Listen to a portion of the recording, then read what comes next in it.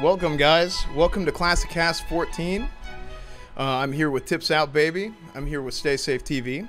And we got a whole lot to talk about. We got a whole lot to talk about here this week. In case you guys haven't heard yet, there is going to be a Classic demo available on the floor at BlizzCon.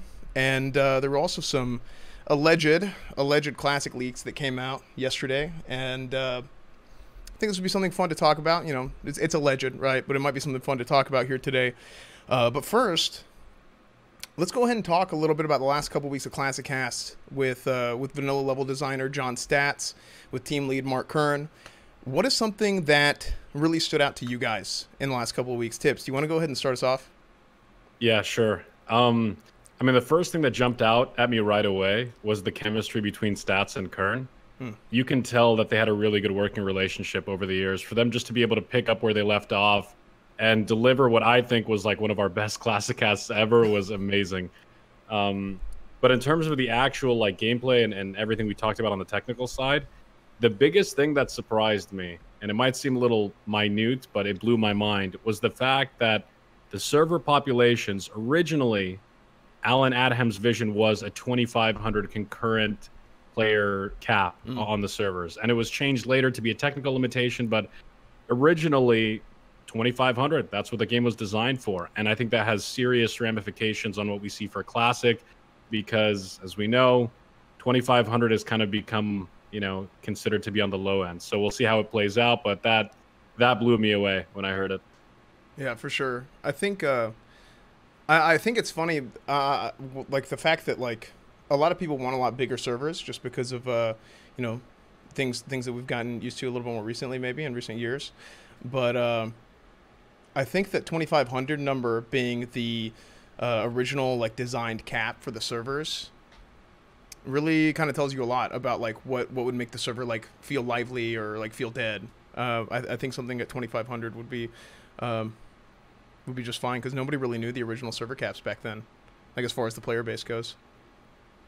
Yeah, it was all speculation. Tips. I got to say, you're definitely right. Like once John and Mark got going, like they really started jiving. They were just like, they were digging memories out of each other. It was crazy. It was great to just listen to that. It was awesome. And we sort of just let them talk a lot. We didn't talk very much this last ClassiCast because they were talking so much, and that's exactly how it should have been, in my opinion. Yeah, no doubt. That was crazy. But for me, the thing that stood out the most for me was, you know, in recent years with WoW, dungeons and raids have been very hallway boss. And so it was awesome listening to John explain why he designed dungeons in a way that made them feel more homey and natural. For example, Blackrock Depths, they have a dormitory. They have a place where the dwarves are sleeping and eating and resting, and it makes it feel more like a natural environment. Moradon is like a natural cave system that has been inhabited by monsters, and it's not just like weird, arbitrary, just like hallway boss. Like, under what circumstance would that dungeon be made in game? You know, like it doesn't seem as believable as an actual environment. You know what I mean? Does that make sense? So that's what was coolest to me, was to hear his philosophy about why they designed dungeons that way. Yeah, for sure. I think for me, there's a couple things. I mean, it's kind of hard to even think about this, but when they said WoW was almost canceled, like that kind of blew my mind. It's like, you think about it, 14 years later, it's, you know, it's the biggest MMO, the most popular MMO of all time. I mean, it's no question, right? I think that is pretty wild. Also, something else that was really interesting is whenever they talked about the first expansion, you know, everybody loves Burning Crusade, right? Not everybody, but a lot of people really love Burning Crusade. I know I do. And it was almost, or I guess originally, the original plan for the first expansion was actually a South Seas expansion, which is essentially what BFA is, you know, with Kultiris and everything. I mean, you can even see, like, there's the orc starting area. They have that quest with you have to kill the Kultiris Marines in the keep. I mean, it's in the game. It was in Warcraft. And right down below Ratchet, there's the Kultiris keep with the pirates there, right below Ratchet. Remember that? That's true. There you go. Northwatch Keep. Yeah. So yeah, I don't know. I think those two things really for me are what really stand out for sure. kind of going forward, I mean, is there anything you guys really want to specifically touch on from the last couple of weeks? Anything else that you guys want to touch on before we go to the more recent events? I just thought it was a great cast, man. Like, honestly, they did such a great job. Another thing that kind of stood out to me was the whole Alan Adham thing. I know, like, especially Jeff Kaplan is somebody that's like greatly praised in our community, and for good reason. Obviously, he did a great job at the BlizzCon 2005 panel. He wrote all the quests, stuff like that. But to hear how highly they praised Alan Adham, and I think Mark Kern even said something along the lines of it was Alan Adham's vision that produced Vanilla WoW. That was shocking to me too. I had no idea who this guy was. Been covering this game for so long, been playing for so long, and the Steve Jobs of Vanilla WoW was just undocumented up until that point. So it was cool to hear that too. Yeah, I think that was really cool. Really cool. Yeah, it was crazy. I mean, for me, for a long time, I've known. For me, I don't know if you guys agree with this, but Mark Kern has been like, everyone knows who Mark Kern is. Like, he's, in my mind, I sort of like put him on a pedestal. He's like the vanilla guy, you know. And so it was really cool, considering he hasn't done a podcast or a video about Vanilla WoW, maybe ever that I'm aware of. Yeah, it was really cool to sit down. Never. It was really cool to sit down and hear him just kind of decompress about it. That was really awesome. Yeah, for sure. So let's go ahead and move on forward, guys. Let's go ahead and move on forward to the more recent stuff, right? Something that a lot of people were very excited about. I know certainly all three of us were really excited about it. Was the fact that there is going to be a classic demo. There is going to be a playable classic demo on the floor at BlizzCon. It's something that a lot of people were really hoping for. A lot of people were really hoping for that. In terms of speculation and just the whole talk since the classic announcement is like, it'd be really awesome if we got that. But not only that, I think it's kind of crazy that they're taking it like out of house basically, and they're allowing people to play it and try it out and do the demo from home with a virtual ticket. I think that's something that I think that says a lot, to be honest. Not necessarily about like what they're doing or all that, but it says a lot about how far along they are in development and how confident they are in that it's gonna work. It's probably gonna be a little bit of a stress test, but I don't know. I think that there's a little bit of confidence there, which I like. Yeah, I definitely think a lot of people would have speculated at some sort of playable version on the BlizzCon floor, but to actually be able to bring it home and play it for 6 days or 5.5 days from home, like I was blown away by that. That's crazy. That's phenomenal. Yeah, and it's available right now, I believe, on the downloadable servers. You can't download the game, but it's there in the patch notes. And the crazy part about it, I think back to what John Staats said when we interviewed him. He said, best industry practice, whenever you have something complete, it's usually put on display like 6 months later. So there's a big chance they've had this demo pretty much ready to go 6 months ago. And I can only imagine what that means now. I mean, God knows if they're playing an alpha internally, if they're doing something now, maybe the game's done. Who freaking knows? But I think it's it's a good sign, man. It's a really good sign. And to add to that, both John and Mark, within our last two ClassiCasts, they were not very optimistic about ClassiCast release, or not ClassiCast, about Classic WoW releasing anytime soon. They thought it was going to be maybe 2020 or 2021. So the fact that things are coming along so smoothly, that we're having a play-at-home demo very soon. Like 30 days from now, 32 days from now, we'll be playing a demo of Classic WoW on our computers at home. That's a crazy thought. That, to me, shows how seriously Blizzard is taking Classic WoW development and how fast they're pushing it along. I think it is a very, very good sign. Yeah. Get wrecked, John. Just letting you know. Okay, yeah. and yeah, just to like piggyback off of what Tip said, is Kern also mentioned that Blizzard historically has kind of like kept all their stuff kind of close to the chest, right? Kept their cards close to the chest, and if something is ready, like not just industry practice, but Blizzard for sure really emphasizes this, is like if they tell you something, that's not necessarily what they have done at that point. That's just what they're willing to tell you. And we speculated that a little bit with the water cooler, right? There's like they're probably farther along than this, but this is just what they're willing to tell us, and it could be another case of that here. Right, with the demo and them pushing it out for a little testing period for the week after BlizzCon, which is really awesome. For me, I mean that's the most exciting part, is the fact that they have something, not necessarily that we get to play it.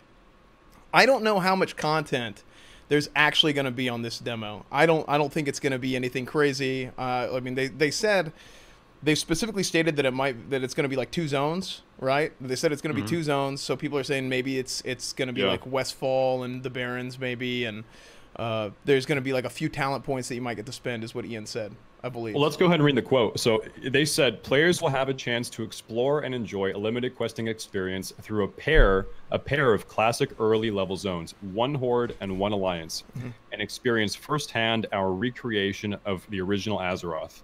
They mentioned on the video, the 5-minute video they released, Ian said you can put in some talent points, and he said maybe you can kill some Quillbore and some Defias. So in my mind, I'm thinking Elwyn Forest, maybe Westfall, and Durotar, maybe the Barrens. I'm really not expecting much, but ideally, the ideal scenario is if we can level 1 to 20, and I think that's way too much content. I don't think we'll get that much. But if they let us level 1 to 20, that would be crazy. Like that would be dream scenario. Yeah. That's a lot of gameplay, dude. In vanilla, even 1 to 10, 1 to 10 in vanilla will take most people, I would say, people that have never played the game, probably have 5 hours. People that have played the game, it'll go a little faster than that, much faster than that. But in general, like 5 hours, 9 classes, that's like 40 hours of content, man, which is pretty freaking good, if I say so myself. Plus, you get to see it on the other faction. Look, at the end of the day, I'm very happy with the demo, what they're doing. The fact they show us the talents shows that we'll finally get to see which talent points, system they decide. We're going to learn a lot about, did they update the graphics? Did they not update the graphics? How do we access the game from Battle.net? Is it, are we going to be able to right click and add friends of the opposing faction? I think a lot of this stuff will be answered, or at least presented to the players. And I think that's part of the reason why they're doing this. Yes, it's a stress test. Yes, it's a great opportunity to gauge interest. But also, I think they want to see the players' initial reaction to how they've laid the game out. I think they just want a little bit of a litmus test to see if players really like this or not, or they should scale back maybe some of the adjustments that they may have made. Do you guys want to talk about, so we didn't plan on talking about this, but just a thought that I had. As testers playing the demo, what are we looking for? So we're looking for new textures, new shading, new lighting. We're looking to see what debuff limit they're using. That's that's the big thing on my mind. How many debuff slots are there? What do you guys think? What else? Yeah, I mean, I think those are some big ones that you mentioned. I would look at the UI, right? See if there's any notable changes to the UI. I assume a lot of any sort of UI updates that I would expect would probably be in the line of potential texture updates, like increasing the resolution of textures. Like we've talked about, we've almost beat it to death, right? How much everybody has talked about, like what they a lot of people don't want to see updated models. Some people do, but I would say the majority of people who've been involved in the Classic community and have been excited for Classic for a long time, or hoping for Classic for a long time, would like to see these old models be preserved in WoW Classic. So yeah, that's pretty much that. Yeah. I don't know if you guys have done this. Sorry, Tips. I'll let you go ahead. I was just going to say the first button I'm pressing when I log in is escape. And I want to see all of the options. I want to see if there's a shop. I want to see if there's, what are the new interface options are. Like you said, graphical settings, stuff like that, Esfand. Anything that would, differentiate the game from what it is today. And the smoothness. That's a big thing for me. Like, how smooth is the game going to be? Retail is a lot smoother than vanilla in terms of like moving your character around and like panning and stuff like that. View distances are a little bit different. So just the overall smoothness, fluidity, and responsiveness of the game. This is one thing. Targeting as well. Spell queuing.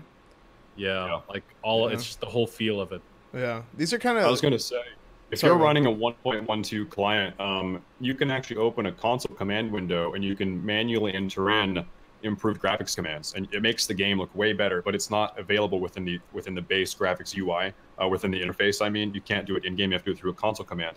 So maybe those are, like, when they say updated textures and graphics, it might just mean integrating those into the interface. I don't know, but you can just naturally, as the game was back in the day, if you tweak it, you can make vanilla WoW look very, very good without doing anything too crazy. Yeah, I think so too. I think I mean, crap, dude, as it stands, and I've said this plenty of times before, but WoW was kind of the first MMO in the current generation of MMOs. So you had like the EverQuest, the Dark Age of Camelot, Asheron's Call. You had all these other games, right? You had all these other games, and I feel like there was a big change in graphics, not just for MMOs, but for a lot of games, kind of around 2004 time, where we saw WoW. I believe that's the same year as like Source Engine came out for like Half-Life. Like I remember that being a year where like graphics became like way better, and I thought with WoW, I was like, you know what? The graphics for this game aren't as good as Dark Age of Camelot. That's what I thought at the time, but it kind of has this like cartoony, timeless feel to it, to where it's still like I still think it looks good. But if I go back and play Dark Age of Camelot now, I don't think it looks good. But back then, it's very, very weird. It's very, very strange. But I really think that Vanilla WoW just kind of looks good as is. It's held up, man, so much. Every time I go back and watch an old Vanilla WoW video, I'm like, you know, you don't expect much if you haven't looked at it for a while. But every time I relook at it, I'm like, wow, this game, it really has held up very well. Yeah. Open up any other game from 2004, including Halo 2, any other game, and you'll just be like, wow, this just looks so much better than any of these other games. Like, it just really held up. For sure. Let's see some other things that they mentioned about the classic demo. It mentioned Quilboar and Defias, right? So that's kind of like, you know, when we're talking about speculation of where these two zones could be. That's where like Westfall comes from, like some of the Defias there, outside of Deadmines, and then the Quilboars and the Barons. So yeah, it's just I don't know. What are your guys' thoughts on that? I was going to ask you guys, if you were to put your money where your mouth is, what would you bet the content is we get on the demo? I mean, personally, I would. It's so hard. I think it'll be very limited. I would bet you can play a human or an orc, and I bet you will be able to level 1 to 12 and be in Duratar or Elwyn. I bet that's all you'll be able to do. 1 to 12, maybe. He mentioned putting in a couple talent points. That means more than one. Everyone knows you get your first talent point at level 10. So obviously, you'd have to go a little bit higher than 10 to have a couple of them. And really, if you really tried, you could get another 1 or 2 levels out of Elwyn Forest, for example, if you were grinding mobs or you did every quest in the zone. You can maybe get to 11 or 12. Maybe 1 to 12 in Elwyn Forest and Duratar. What do you think? Yeah, I think you kind of run out of quests at that point. In Elwyn Forest, at least. I mean, I have more experience playing Alliance than Horde, for sure. But I think you'd kind of run out of quests, and I don't know if they would do the demo like that, right? Where it wouldn't be super straightforward, where it's like, here you go, you're here, do these quests. You can grind mobs and stuff if you want. But if you were to sit in Elwyn and they were just to let you get as far as you possibly can in Elwyn, I think that'd be funny. But I think it'd definitely be funny. Hogger raids and like it would be great, dude. Yeah, it would be funny. But I just don't know if that's what they would do, right? Yeah, and it's weird. Like when you say Quilboar and Defias, I don't think Duratar and Elwyn. Like Defias, there's Defias and Elwyn, but the quests associated with the Defias, there's the Red Bandana quest, but that's not what I think. I think of kobolds when I think Elwyn, to be honest. Yeah, me too. And yeah, and Defias, okay, Westfall. The entire zone is based around that story. And then same thing with Duratar. I don't think Quilboar. I mean, I think Baron's Quilboar, but obviously there's some Quilboar quests in Duratar, but it's not the first thing that comes to my mind. So I'm not sure if that was intentional or if Ian forgot a little bit or that's just what he associates it with. But when I first read it, I was like, okay, maybe they put you in Barons, Crossroads, and maybe in Westfall, and you're level 10 already. And you go and you do a couple of quests, you get a level or two, and that's it. I don't know. I think it would be far more intuitive just to start you off as a fresh character in Northshire and in Valley of Trials, but it seems very odd to me that they said Quilboar and Defias, because I don't attribute Elwyn or Duratar to either of those things really. Well, yeah.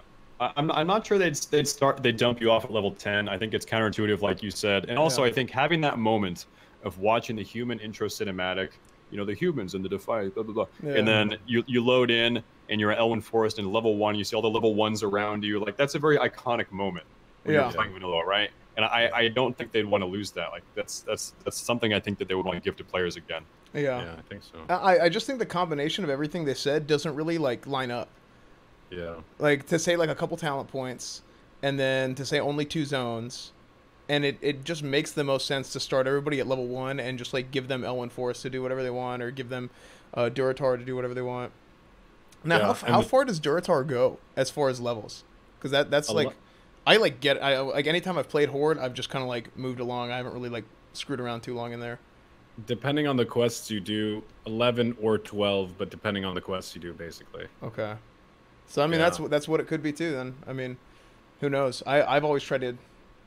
I mean, I think the farthest I've gone in Elwind is like level 10. I don't think I could think I probably could have gone to like 11 or something.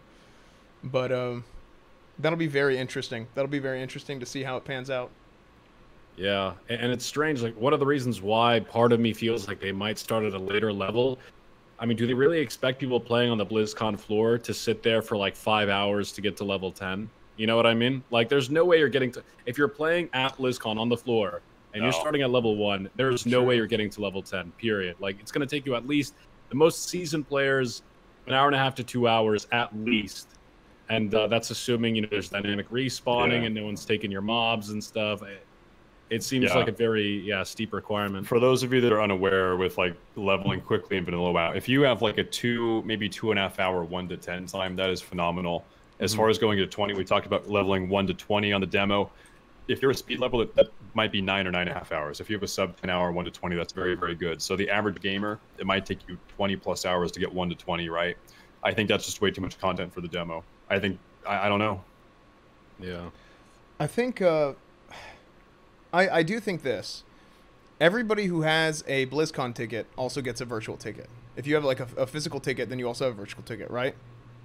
Mm-hmm. So they're going to get to play the game whenever they get home. I'm sure they're going to have like almost like stations. They're going to have a bunch of stations set up, and they're probably going to have people staffed to like help people log in with their actual accounts.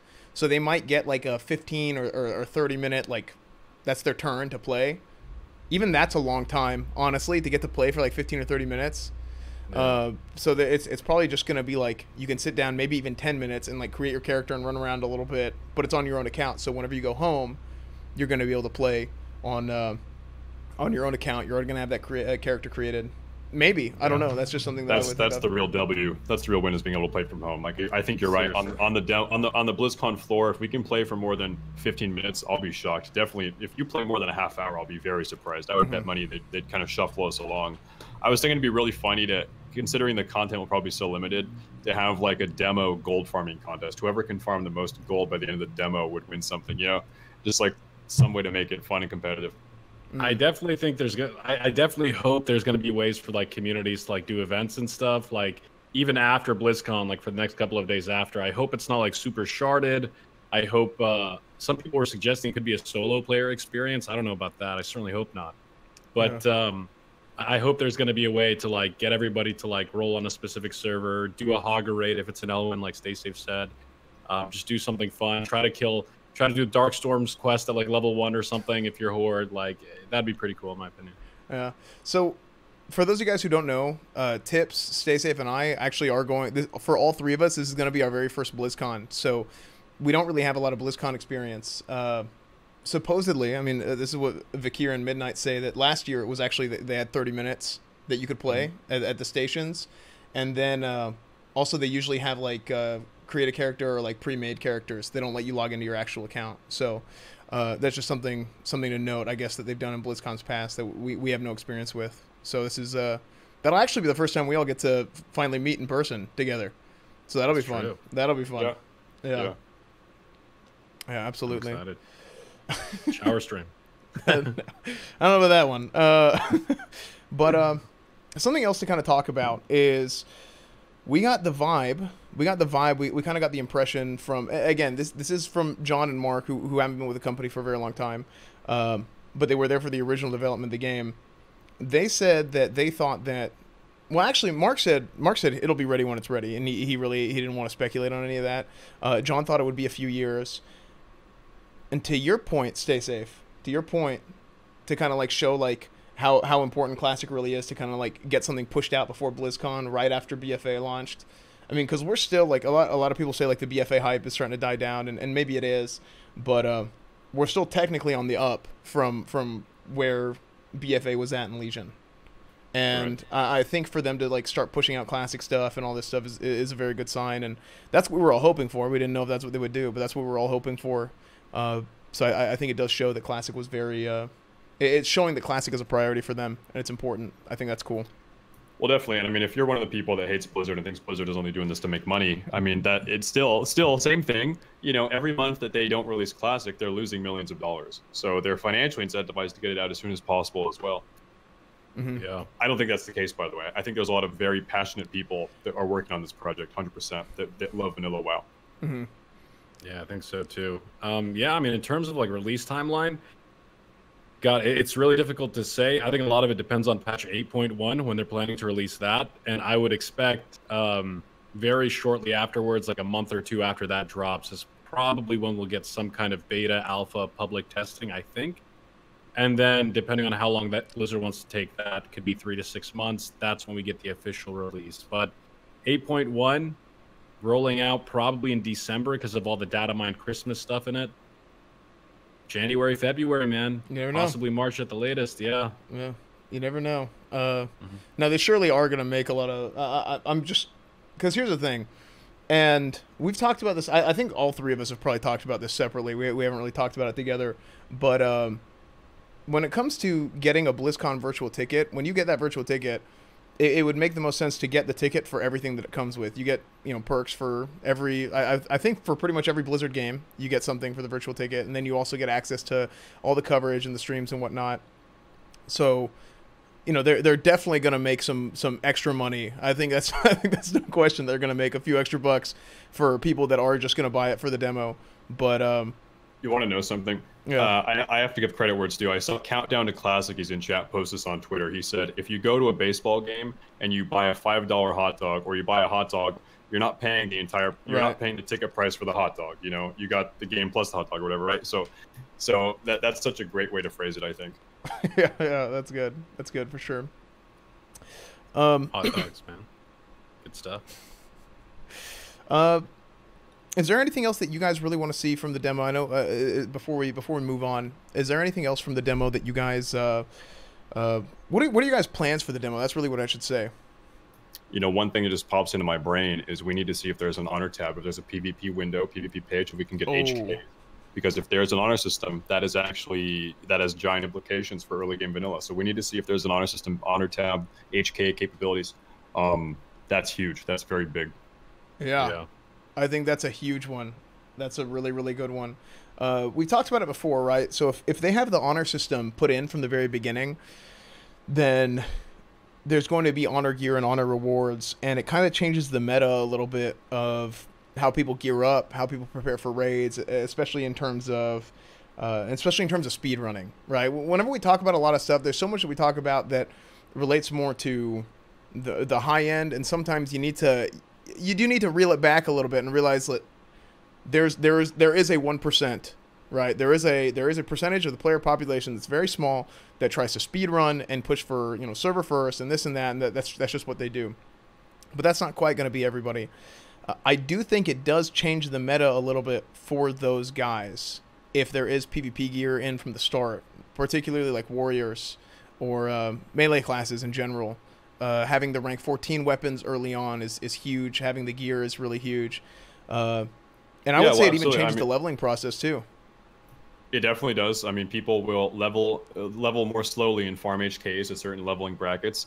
And I mean, as far as like the way it impacts level 60 gameplay, you can have an entire roster full of rank 14 melee DPS by the time your guild steps into Blackwing Lair. When Blackwing Lair comes out, that trivializes the content. It makes the content more less difficult. It definitely does have late game impacts. I think also for a new player who's never played vanilla WoW, you have to worry about learning your class, leveling up for the first time. You're messing with professions. You're enjoying the dungeons.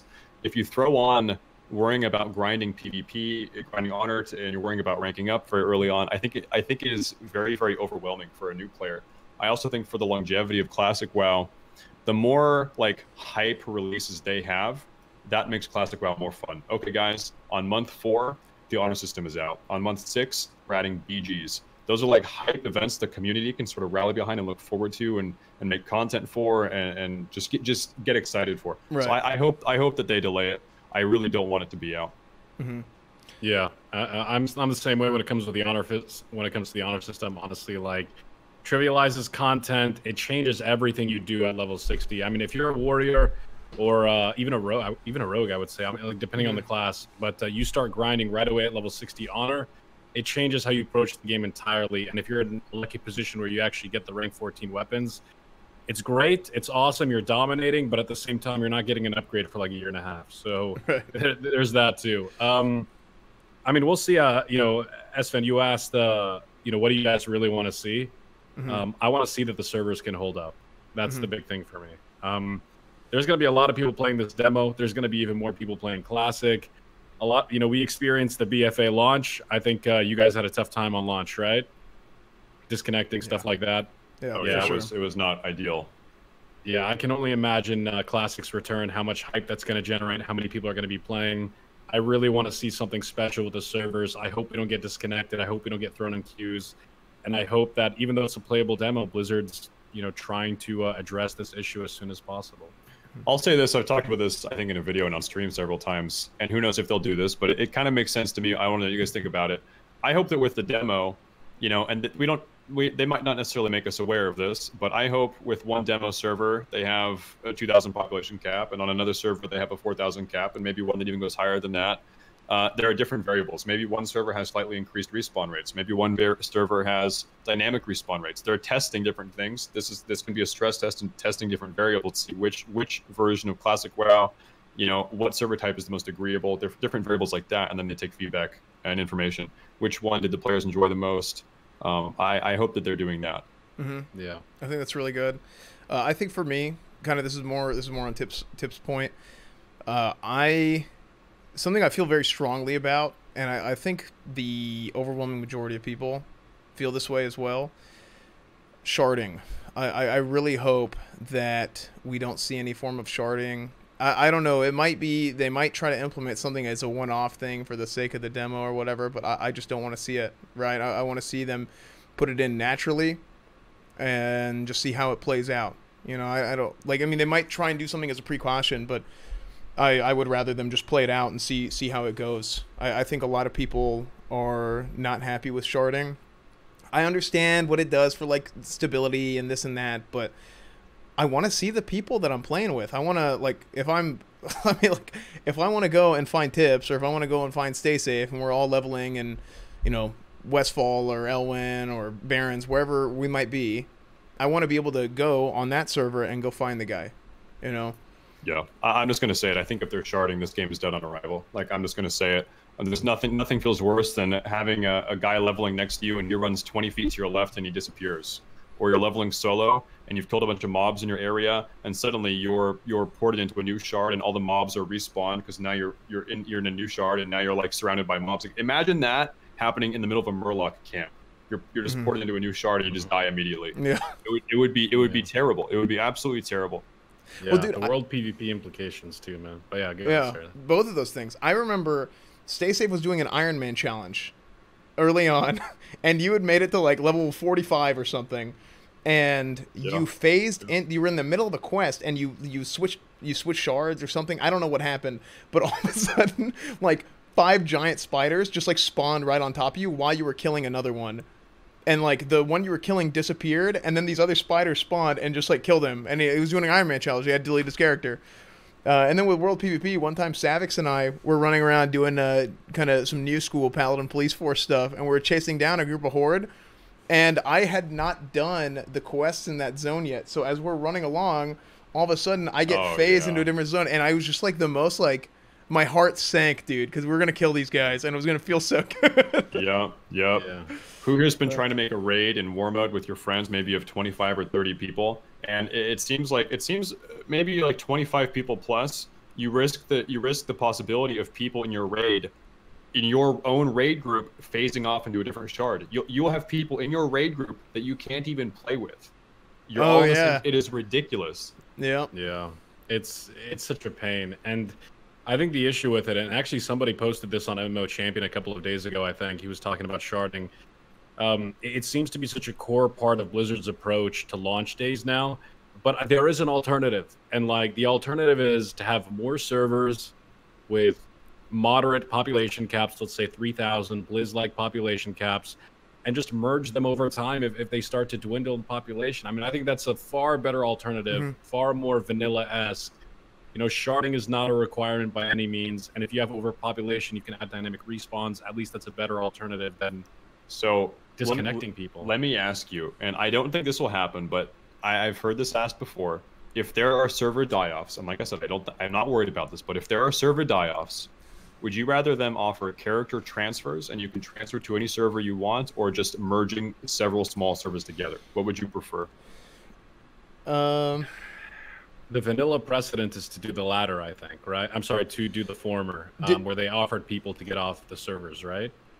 I think they did merges, but I don't know if that was in late vanilla or there were some servers that I remember there were servers that were like dying off, and they had to open new servers at one point. So like they didn't have AQ40 open like well after the like it, man, I'm trying to remember how exactly they did it, but I do believe they did some merges. Yeah. I think they did merges. Also, Vanilla WoW continued to grow through its life. They were actually making more servers. They added new servers throughout the life of Vanilla WoW.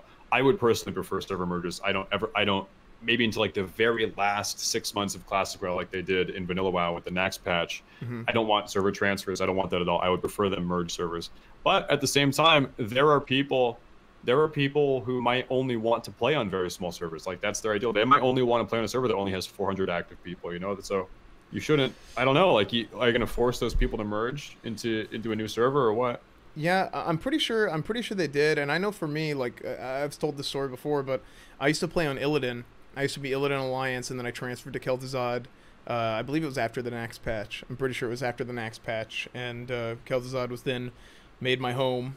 But I do know that they had server transfers in late vanilla. I don't know if they had paid server transfers, but I know they certainly had population-based free server transfers to certain servers from certain servers, basically. Yes, they did. They added server transfers. I think it was with Naxx patch, and you could do one once every 6 months. You had to pay for it, and you could only transfer. You could transfer from PvP to PvP or PvP to PvE, but you could not transfer from PvE to PvP. They didn't want people leveling on the PvE Care Bear servers and then transferring to a PvP server and killing low levels and stuff like that. So they wanted the consistency there. Look at the freaking attention to detail, dude. Like, look how much they were trying to preserve the feel of their game. Do whatever they can to make sure, like, people experienced it right and stuff like that. I personally think it's kind of unrealistic to expect them not to have transfer services. I wish they wouldn't, but I feel like they're going to. It's just part of the BNet services now. I hope they don't. In terms of, like, merging, I remember there was a WildStar post. WildStar, rest in peace pretty soon. But the MMO WildStar came out like 5 or so years ago, and almost right away, within a couple of months, servers were dying off. And I think there was like a PR press release that was released, and in it they said the reason why they weren't merging servers was because of the negative connotation that has. Like, it makes it seem like the game is dying. In the case of WildStar, the game was dying. But like, I think it's just kind of like an optics thing where it makes it seem like the game is dying. It's not necessarily good for players, feeling that way. And yeah, there might be players on servers that don't want their servers to be merged. I rolled on a 400 pop server because I don't want to be grieved, or because I want to experience Classic WoW like a solo experience. I mean, how are you going to take that away from somebody? I think if they open up and say, hey guys, listen, Classic WoW is going to launch, and we're not sure exactly how many people are going to play, so we're going to make too many servers. We're going to have overflow servers, and down the road, we will very likely have to merge servers. I think if they open with that, I think that optics thing is negated. What do you think about that? I agree. I hope they open with it. I hope they're cognizant of all of this. Like, this is one of the biggest things, personally. Like, sharding will destroy Classic WoW. You said dead on arrival, dude. I'm right there with you. Like, if they implement sharding, and it's implemented beyond like the first 5 levels of the game, it is DOA for sure. Now, here's the thing with sharding: it doesn't actually change the majority of the end game content, as far as battlegrounds, as far as raids go. It doesn't change the content, but the problem is this isn't retail WoW. This isn't BFA. This isn't Legion, and it's World of Warcraft, and it lives up to its name. It's about the whole entire experience of the game, and I think that's something a lot of people feel really strongly about. Yeah, I agree. It depends on how many people let's say they have sharding. It depends on how many people they allow per shard. Let's say they have it in vanilla WoW.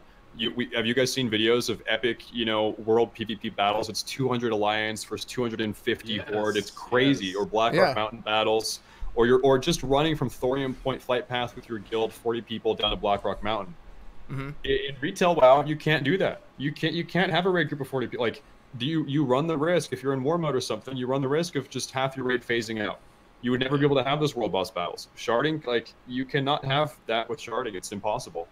Yeah, like, please no, Blizzard, please, please no. Yeah, I think you know, I think everybody's kind of hoping for the best there, and like I said, while it doesn't change like the end game like instanced content, it still does change the feel of the game throughout the entire course of the game, and even stuff like world bosses and world PvP and stuff. You know, yeah, I think it's not good. I think it's really not good.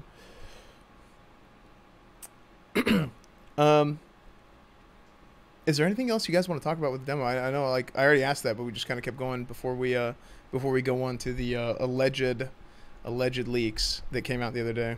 Alleged leaks, yeah. I think let's talk about them, dude.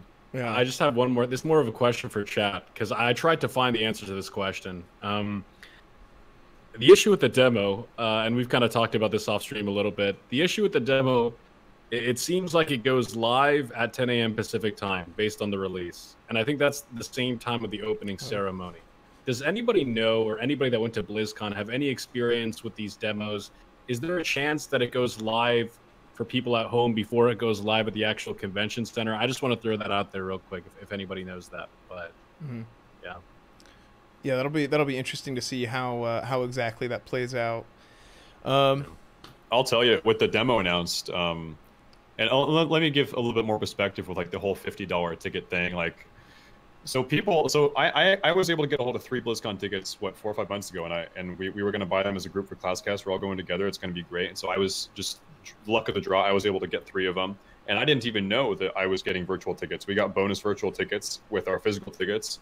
And so for people that have already bought their tickets, their virtual tickets or physical tickets in the last couple months, this demo thing, it's just like a bonus loot. We just got bonus loot for it.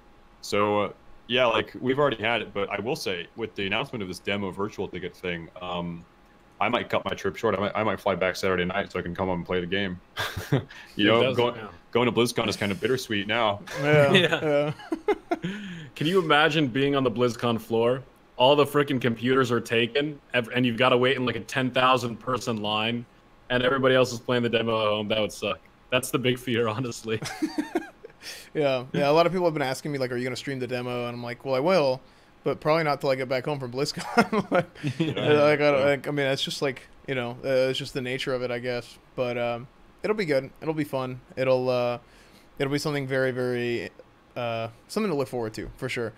So let's talk about this leak, alleged leak again. And first off, before we even get into this, right, this is something that's more fun to talk about. It's from some random guy who posted on the forums. He posted, I guess, on the EU forums, the German forum. I don't know, but it was a German post where basically he talked about this and that. Like, okay, this is what somebody who works at, I believe he said Activision, who's like somehow involved with Blizzard, told him through this means, and he's seen this. For all we know, it could be like a load of bullcrap, right? And more than likely, it probably is. But it has been news in the community over the last 24 hours. So I think it'll just be fun to talk about, you know, how we feel about, or how we would feel if these alleged leaks were true. But yeah, I think I think surely this is something that you got to take with not even a grain, but maybe a whole bag of salt. So it's just one of those things that, more than anything, it's fun to talk about. I'll go ahead and read off the bullet points, and then we can go from there. The bullet points were: Classic WoW is in a pre-alpha state. Mostly all the quests are done. They started working on Dungeons and Battlegrounds recently. 17 devs are working on the game. 2 former NOS devs for assuring authenticity. They don't think there will be a long beta phase. Maybe a 2-week open beta. The only changes that they foresee are improved textures and spell effects, but still using old models, improved view distance and colorblind mode. Battle.net will have some restrictions on PvP servers. 8 servers per region.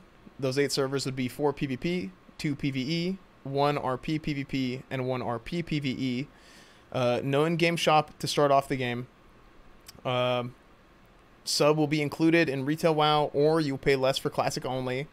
The launch will be around April or June of 2019, and that there will be an announcement and gameplay at BlizzCon, which that already came true.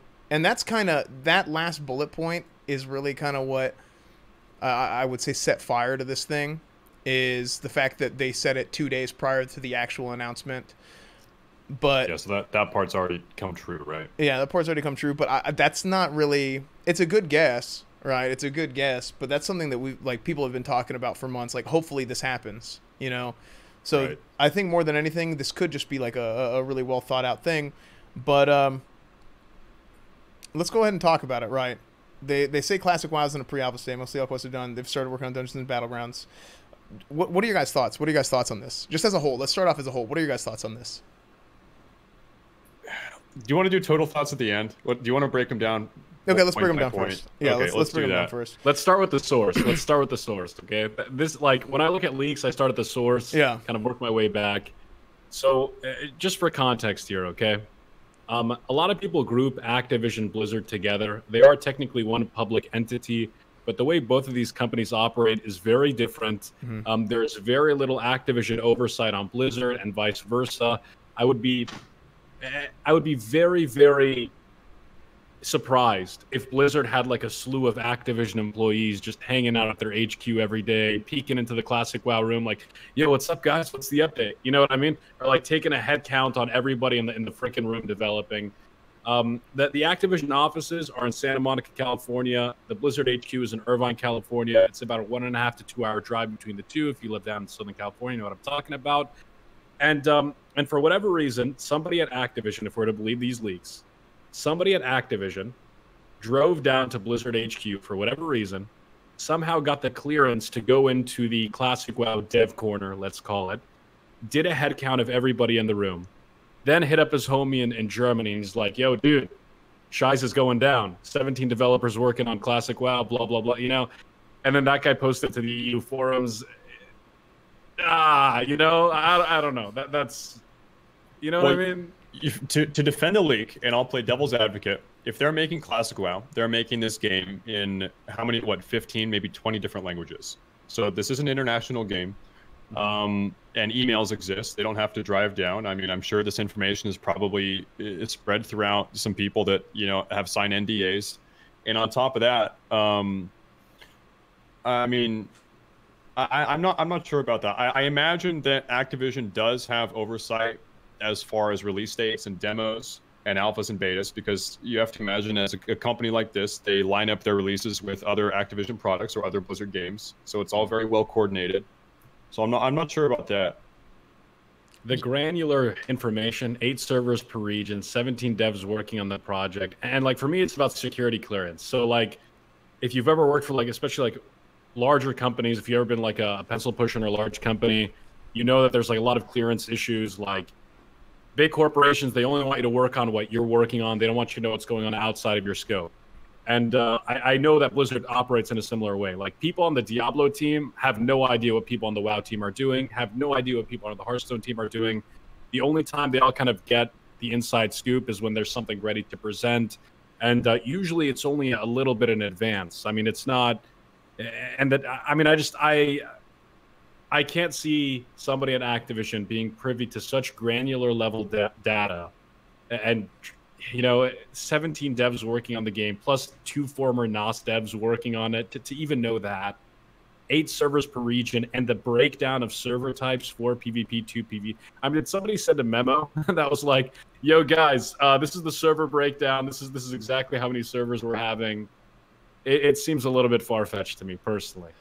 It could be true. I'm not saying it's not true, but it seems a little far-fetched. I mean, what I would say, even at a higher level than all this, like any random jackass can just go and like make an account and post on the forums. You know what I mean? Yeah, like anybody could do. Like, dude, maybe it was me. Maybe I did it. Maybe I went and threw a bunch of words into Google Translate in German. It was me.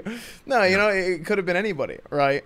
And they could have just made up all this stuff and said all this stuff, and I don't know. I think that alone, like without like actual like names and real sources, it's just hard to put any stock into this. But again, we're gonna talk about it anyway because it's fun, right? Let's look at this from the point of view of it's fake, but are these things realistic?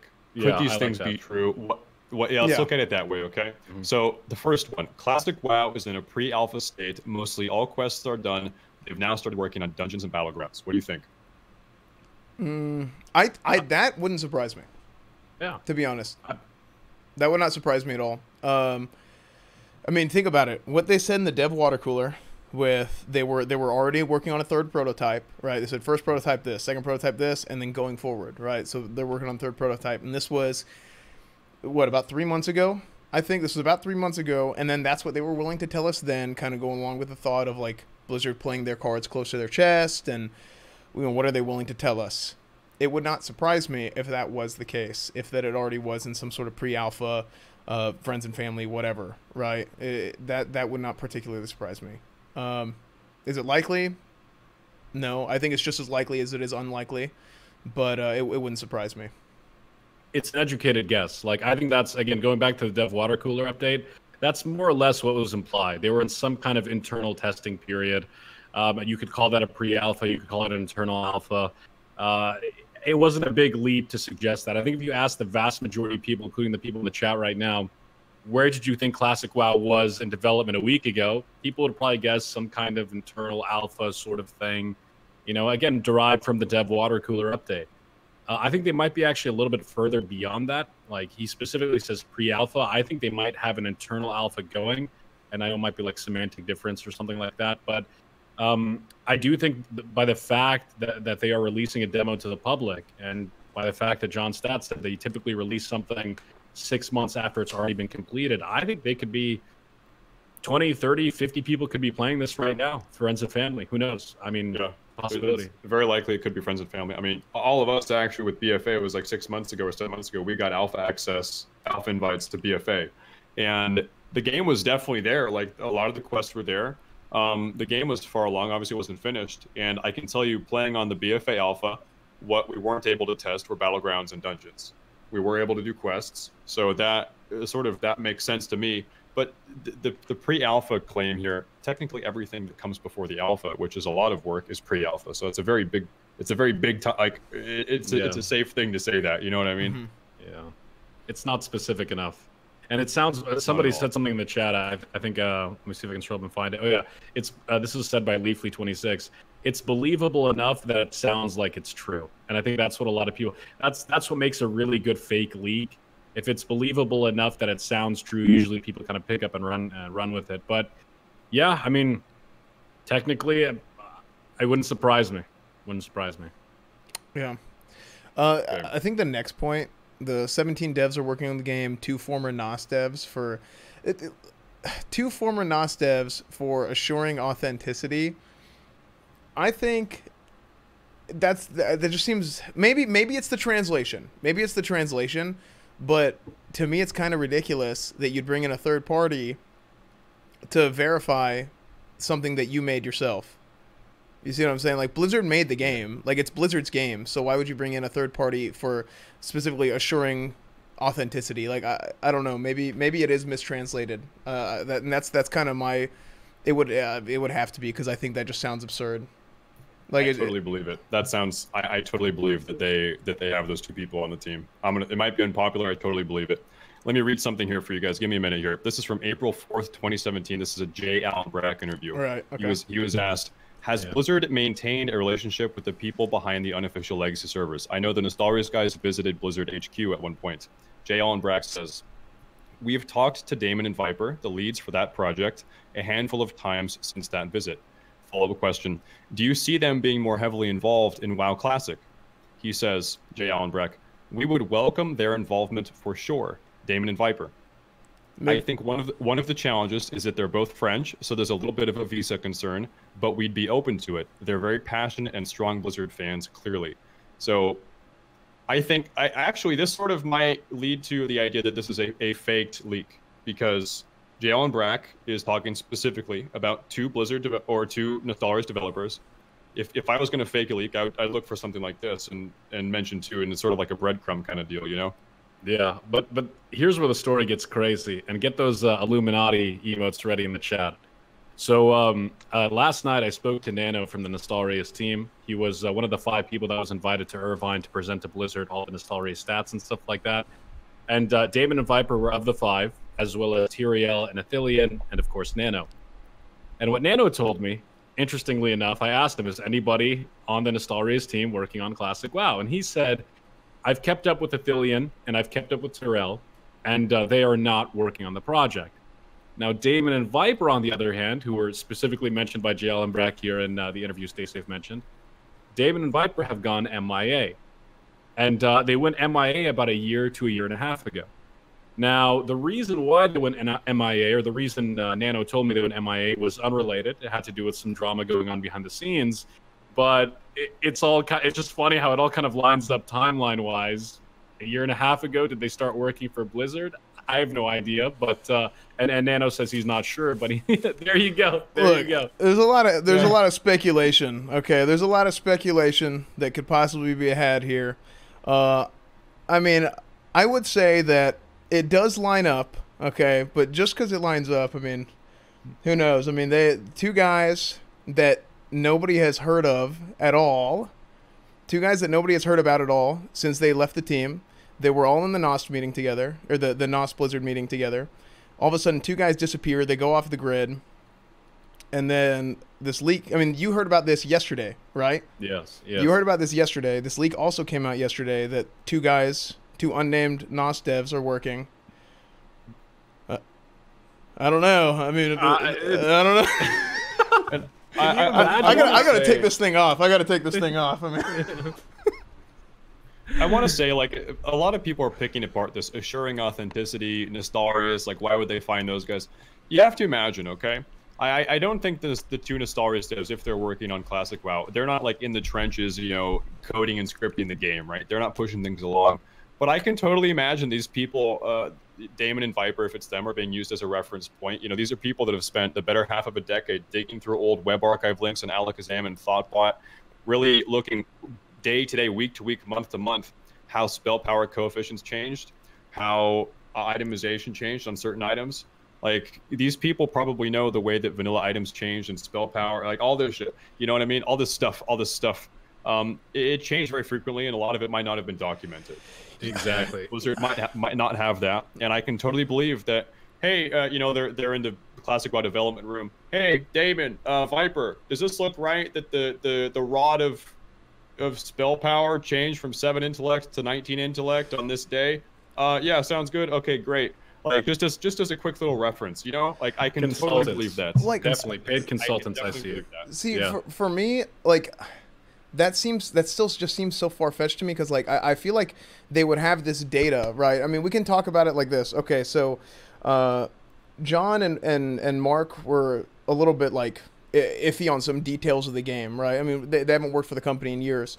They were a little bit iffy on some details of the game, and I understand how, like, devs don't always remember everything 100%, right? They've done other projects and they've worked on other stuff in the meantime.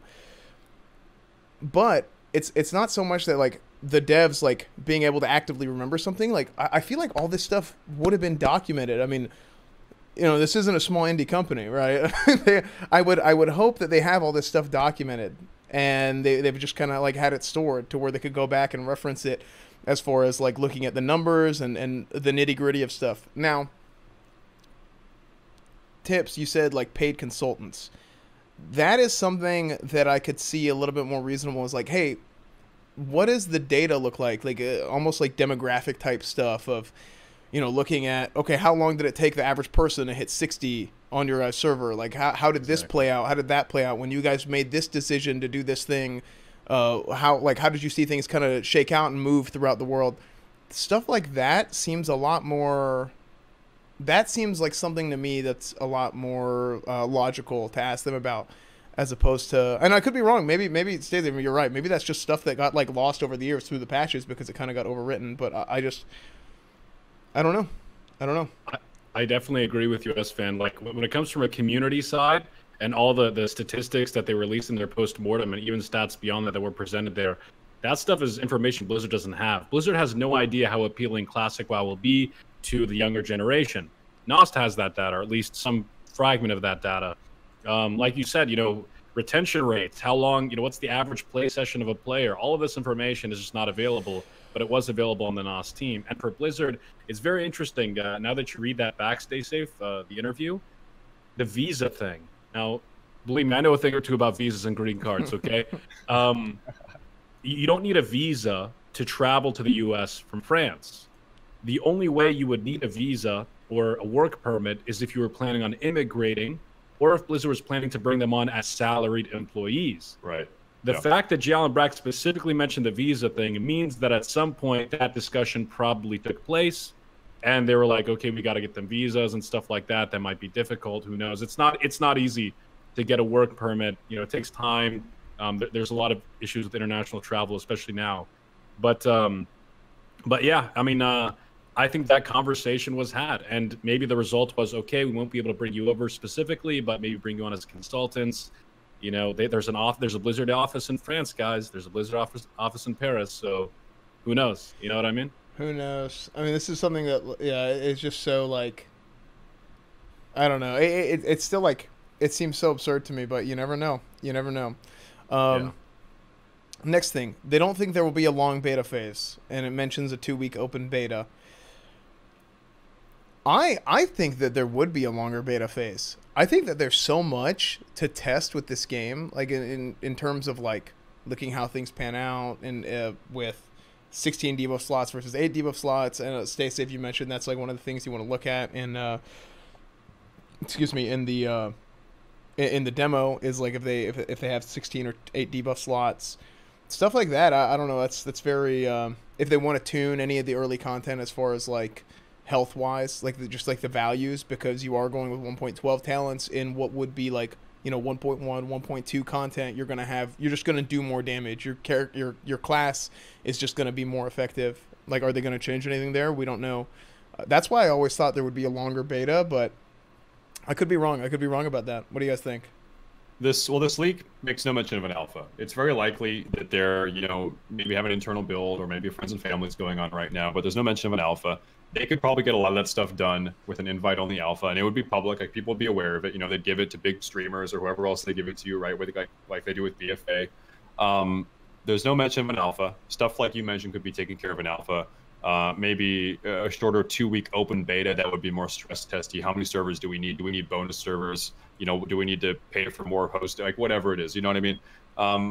It could be believable. Tips, what do you think? I'm not sure if you guys are getting it on your end, but sometimes you guys are getting super robotic. I think it's Discord. I think it's the Discord servers are crapping out, because I have good internet here too, and it's doing the same thing for you guys. Should we all quickly leave the call and rejoin call? Do you want to try that? I don't think it's not that bad on my end. Okay. Yeah. Okay. Yeah, you went full bender on my end. Stay safe at the very end there, so I didn't catch it. What was the question? What do you think? What do you think about the beta? Like, just the beta questionnaire. Do you think a 2-week open beta, a short beta phase, is reasonable? It's difficult to tell. I think it depends on which philosophy Blizzard goes with for the beta. They've got 2 options the way I see it. Option number 1, they're fully committed to their vision of classic WoW. They don't need a long beta. They just want to test, certain bugs, stuff like that, stress testing, server capacity, stuff like that. Then they'll move on.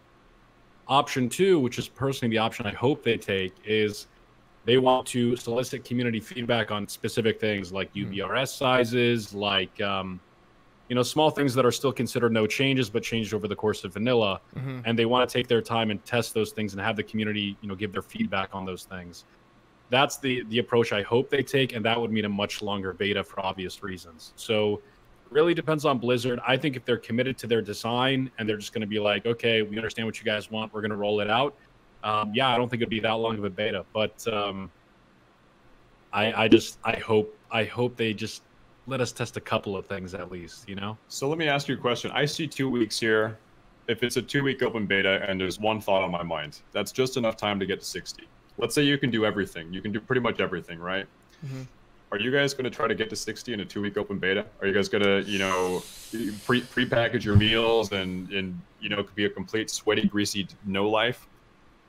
When Classic comes out, dude, like, I'm prepared to gain 50 pounds. I've got my doctor on speed dial. The EMT is ready to go. I'm not moving from this chair. I'm eating Chinese takeout and pizza every single day. Whatever it takes, dude. I mean, let me tell you, this DX Racer, dude, we're gonna get to know each other really well when Classic comes out. So, sure, why not? You know what I mean? It's not like I moved from here, anyways. Yeah. I already gained my 50 pounds, so I'm good there. But I'll play a lot of Classic, that's for sure. Yeah. I think with the 2 weeks, I've never speed leveled in vanilla WoW. I think in the 2 week period, I would like to spend more time testing and stuff than leveling. But it's also very beneficial if you want to speed level, to take that time and to figure out a leveling route, because whatever you've seen on private servers is not going to be 100% accurate because of dynamic respawns and, I mean, just anything else. Like, who knows if the quest values and stuff that you did, like the XP values were right, or it's yeah. And that's the thing. I mean, that's just the big thing with private servers, and I think pretty much, I don't know. I think most people know that it's not going to be 100% accurate to what it was, but that's the best way to find out, is going to be in that beta period. Yeah, and by the way, a 2 week beta is unprecedented. That's why I don't think it's going to happen. Blizzard's never done a 2 week beta for any game ever. Maybe like their last stage of an open beta, they might have opened it up to the public for 2 weeks. But in terms of closed beta, stuff like that, it would be very surprising for Blizzard to roll out a product and be like, yep, 2 weeks of testing, then it's good to go. But then again, we did have BFA, so I don't know, man. You know what I mean? Who knows? The next thing on the list here, it says the only plan changes, again, on these alleged leaks, the only plan changes are improved textures and spell effects, but still using the old models, improved view distance and colorblind mode, and the BattleNet will have some restrictions on PvP servers. For me personally, we've again, stuff we've talked about for months. Improved textures is something that we were probably going to see. Spell effects, I think, as long as they are not changing the animations and more so just like increasing the resolution of stuff, that's kind of like the rule of thumb for me, as far as things that they'd be looking at. Because, like, I mean, you want to make it look a little bit nicer without changing the models, without changing the animations, without this, like, kind of make it match your monitor. Because 1080p wasn't the standard. Now 1080p is the standard for monitors. Back then, like, people were using these freaking, like, big CRT monitors, and very few people had a flat screen. I remember if you had a flat screen, like, I remember having a flat screen wasn't always an LCD screen. They had flat screen, like, tube TVs. Like, they had flat screen CRTs for a while, too. And so, I mean, like, that, like, whenever people said flat screen, like, that was, like, the first thing that would come to mind. I really do not want to see new animations or new models. I really personally do not want to see that. I think one, especially because they don't exist in the retail version of the game. You can't even go back to the old models anymore. So that's one. But also with the animations, I do think, and I've talked about it before again, animations have balance implications. You know, let's say you're making Blessing of Protection or Blessing of Freedom more visible. It's kind of like a beacon to, like, hey, purge me, hey, dispel me. I think stuff like that's not good. Colorblind mode. I think if you're colorblind, then tough luck. You shouldn't. No, I'm just kidding. I'm colorblind. Yeah, I have minor colorblindness. No, I think stuff like that, like it's an accessibility thing. I think that's not a big issue. And then I think BattleNet having restrictions on PvP servers is a really, really important thing to make sure that they do. Yeah. Mm-hmm. It's funny you make the colorblind joke. I think it was on MMO Champion. There was a guy, he was like, you know what, with this, he's talking about the leak. You know what, with this, like, he was being serious, by the way. I checked his post history. With this colorblind mode, this is it. I'm walking away from Classic WoW. There's too many changes. I can't play this game. Colorblind people, if you have a disability, I don't want you, like, you know what I mean? Like, oh, jeez. Yeah. I'm very curious to know what the improved textures and spell effects will be. That's something that we need to check on the demo, 100%, and take note of that. But yeah, this all seems pretty reasonable to me. This one, at least, this bullet point. Completely agree. Mm-hmm. I mean, I made a video about graphics a while back, like a long time ago, and my biggest argument against updated or a toggleable graphics option was, if it's going to take them more time to do it, why would you want them to do it? Even if it was optional, why would you want them to take more time to develop Classic? But now, the way it sounds like, it's like if they're bringing the game down instead of bringing it up, in terms of like the client and stuff like that, if it doesn't take a lot of time, if it's something that flip of a switch, you can toggle it, they don't have to develop anything extra, I wouldn't mind updated textures or anything like that. But if you ask me straight up, I would prefer them not to be in the game. But yeah, compatibility, 4K monitors, 1080p monitors, all that stuff. it would be pretty ridiculous to assume that Blizzard's just going to be like, well, screw you guys. You're playing on, what is it, 4x3 or whatever it is? Like, it doesn't make any sense. Yeah, I think we've pretty much covered everything there. The biggest piece here is if true, Battle.net will have some restrictions on PvP servers. That's been a hot ticket. And we've said before, cross-faction collusion is it's definitely something that's going to happen on Discord and wherever else. You'll be texting your boys, wake up, we got some Devil Sword battles, you know what I mean? Yeah. But I don't want Blizzard to foster it in-game. I want them to try to shut it down in-game and try to stop it as much as possible. Yeah. So I think that's the right move. I think that basically, like, Blizzard, it's current year, right? People have ways of doing what they want to do, but I just don't think Blizzard should basically allow it. It shouldn't be the kind of thing where it's like they give you tools to be able to collude and whatnot. Yeah. Next up, we have. Oh, sorry. You want to keep going? No, I agree, 100%. Yeah. 8 servers per region, 4 PvP, 2 PvE, 1 RP PvP, and 1 RP PvE. I think the split is fine. 8 servers is not going to be nearly enough if they're talking about NA and EU, and it doesn't even make sense. Like, as far as like having the same amount for every region, like NA, EU, Oceanic. I mean, what do you guys think about that?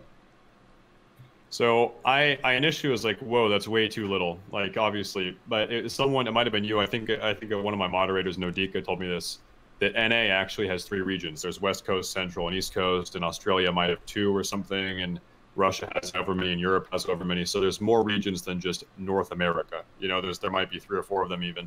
So if there's 3, that's 24 regions. Who knows? It might be enough. Like, I don't know. Really, it depends on how big they want these servers to be. If let's just imagine that this information is true, that would mean that they have some ballpark idea of how big they want the servers to be. Otherwise, they couldn't be given the amount of servers that there's going to be. They have to know how big they're going to be, right?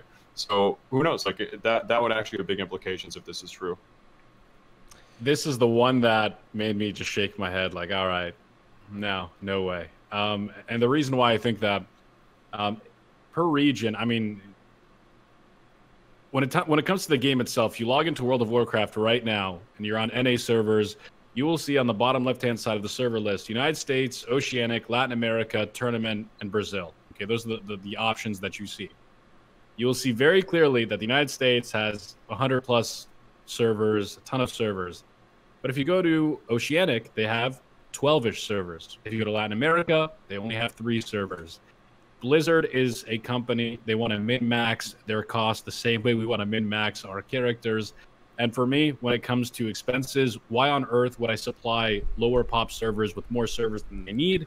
And why on earth would I supply higher pop servers, less servers than they need? It would all be variable depending on the size of the region and how many people play in that specific region. To have a static number of servers per region, it seems just completely off. It's weird. So let me try to talk through. I'm having an idea. Right? Let me just try to talk through this. I don't think that retail Blizzard and retail WoW, have they merged servers before? I think their decision was just to have sharding and phasing, so you can do cross server stuff. I don't think that they've merged them before, so that's probably why the server count is so inflated for retail WoW. You mean recently? Recently, right? Yeah. That's probably why there's over 100 servers in North America, because they're most of them are low pop, and you can just do sharding and phasing and go to your friend's server. That's probably explains why there's so many of them that are very low pop. They could have a philosophy with Blizzard with classic servers that they want less, but they want them to be higher population. Like, that could explain why they because if you played vanilla WoW, you understand population is very important. People tend to want active servers. So the best way to ensure that would be to make less servers, right? Yeah, but that few servers. I mean, let's say they did split it up: East Coast, West Coast, Central. Like those were the regions they had in mind. That would be 24 servers for the U.S. Assuming they pick 3,000 concurrent pops. You know what? Let's say 5,000. Let's say 10,000 concurrent pops for these 24 servers. That's only 240,000 concurrent players at any given time. That's nothing in North America. I can guarantee you right now on retail, there's at least a couple 100,000 people playing in North America, and we're talking about classic launch. And that's if they pick 8 servers per time zone and they pick 10,000 concurrent pops, which they probably won't do. it just seems to me like it's a recipe for disaster. Blizzard has to know. They have to at least have some kind of inkling that the demand is going to be very high. They don't know what it is exactly, but I would be very skeptical for Blizzard to come out and say, yep, 8 servers per region, you know, we'll let the hype build up or something like that and try to make it exclusive. I think you want to get as many people into the game as fast as possible just to capitalize on that hype wave. Mm-hmm. But and I don't know. I mean, the thought of like, is a region like NAEU or is a region a time zone is kind of interesting because like you said, stay safe. And we talked about this before, like if that's what it could mean, it would make a lot more sense, right? To have like 24 US or if you count Hawaii, that's another time zone, right? But I don't know. You know, they probably were going to keep the 3 different time zones. And so one other thing that I just thought of, if you read through the translated German post that this originates from, it's not in the bullet point list here, but so in the bullet point list, it's referred to as regions. In the translated thing, it says 8 servers per language. Just a weird thing, just by the way. So that would mean in Europe, you'd have 8 servers per language, maybe 8 for France and 8 for Germany. But in America, it gets kind of scuffy because we only speak American over here. That's right. Yeah. Damn right, brother. Yeah, really interesting. Yeah, I think that's a big bullet point of like, that's a big skepticism one. Like that's one where like I'm feeling real skeptical about. Especially the breakdown, like the 4 PvP, 2 PvE. This would mark the first time in World of Warcraft history that Blizzard has favored PvP players over PvE players. You know what I mean? Like for them to give more PvP servers than PvE servers. Who knows? Again, it could be correct. Maybe it has to do with time zones or something like that to make it make more sense. But it wishy-washy, you know? Mm-hmm. It's just another wishy-washy thing about this league. Mm-hmm. The next bullet point is no in-game shop at the start, but whenever he was translating it, when it was being translated to English, it mentioned like something about an Astral Tiger potentially adding a shop for like the later on for the later patches or later on in the game. If that shop, I don't want to see any of that. Like I don't want to see. I understand like it doesn't. Vanity pets and mounts don't really change the game. They don't really have any impact on the game. I understand that. I personally don't want to see it. But what would have an impact on the game is if you can buy like a Baron mount or stuff like that. That would be totally absurd to me. Right. Now the things I don't have a problem with the shop for pretty much is towards the end, later on, if they were to add like the server transfers and stuff. That's something that's Blizz like. I mean, that's what it was in vanilla. That's no changes, right?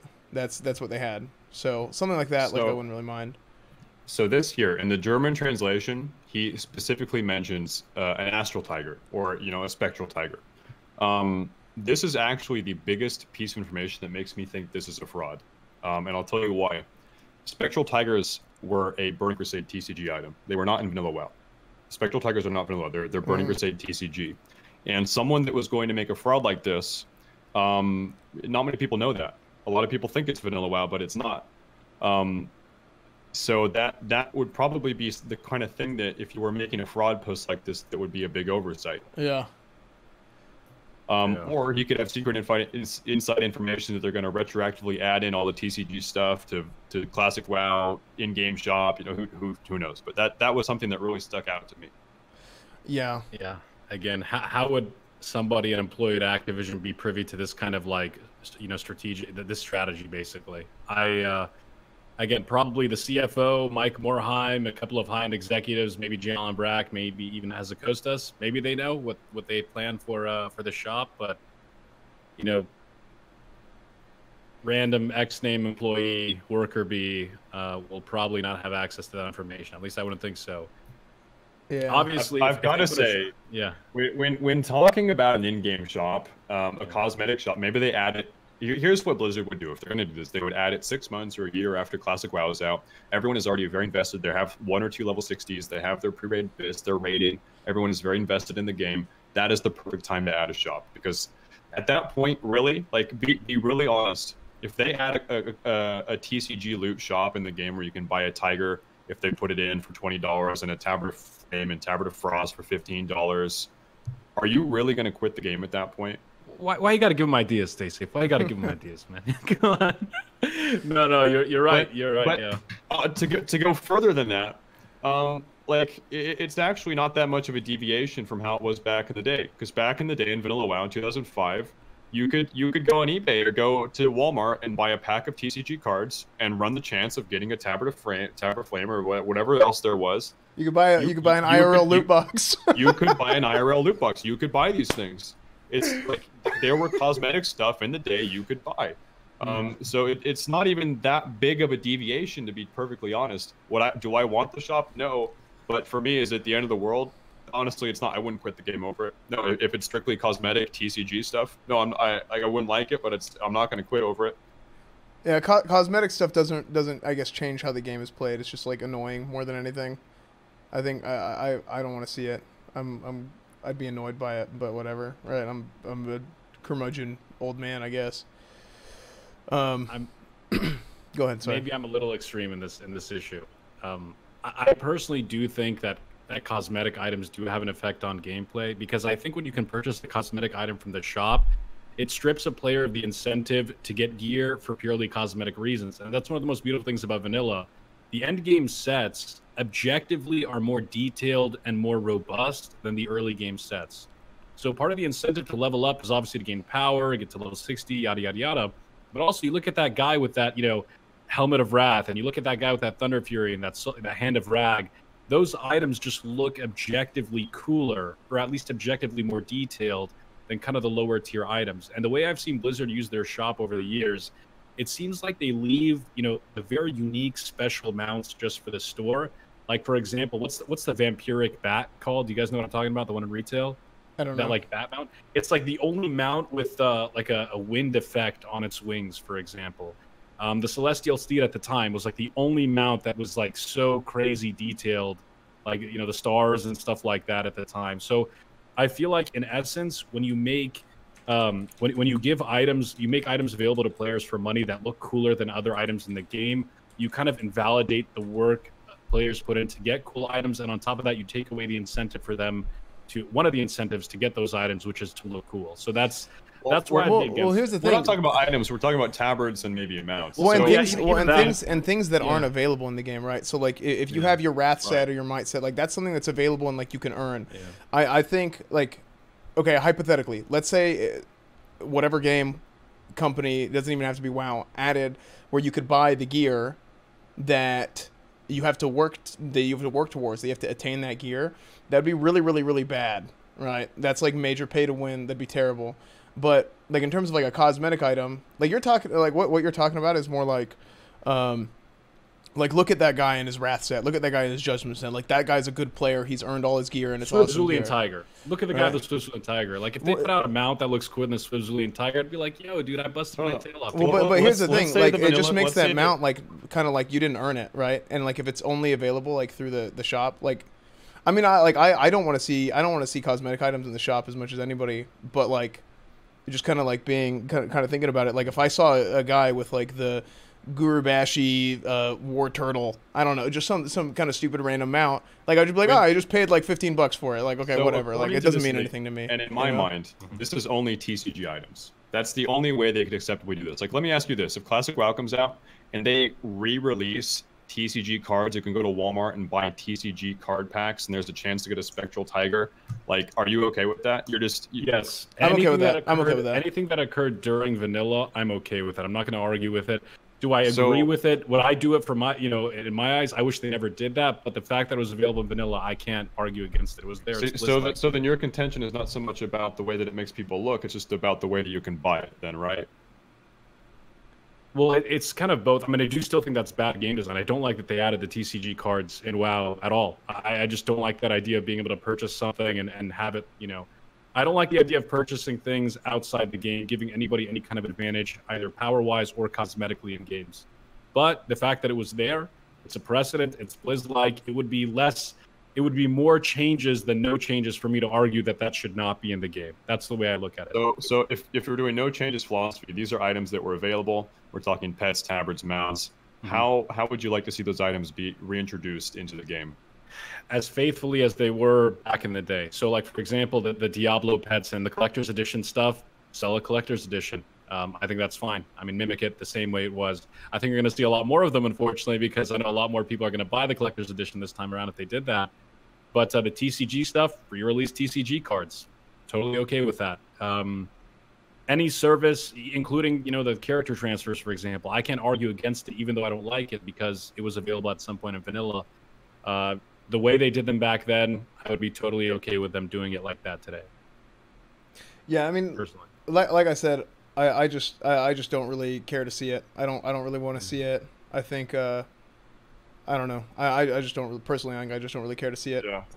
Obviously, I'm not a fan, but I fully expect. Honestly, this is Blizz. I fully expect 6 months to a year we will probably have a shop where they're selling old TCG items. I fully expect that, and I'll say honestly, I am going to be very invested at that point. I'll have 2, maybe 3 level 60s. Am I going to quit the game over people spending $20 to buy a tabard or a pet? I'm not. No, it's not. It's not enough to make me quit. I think that Blizzard knows that, and that's why they're going to do it. Yeah, it's tough. It's tough to argue with that logic, man. You spend 1,000 hours in a game.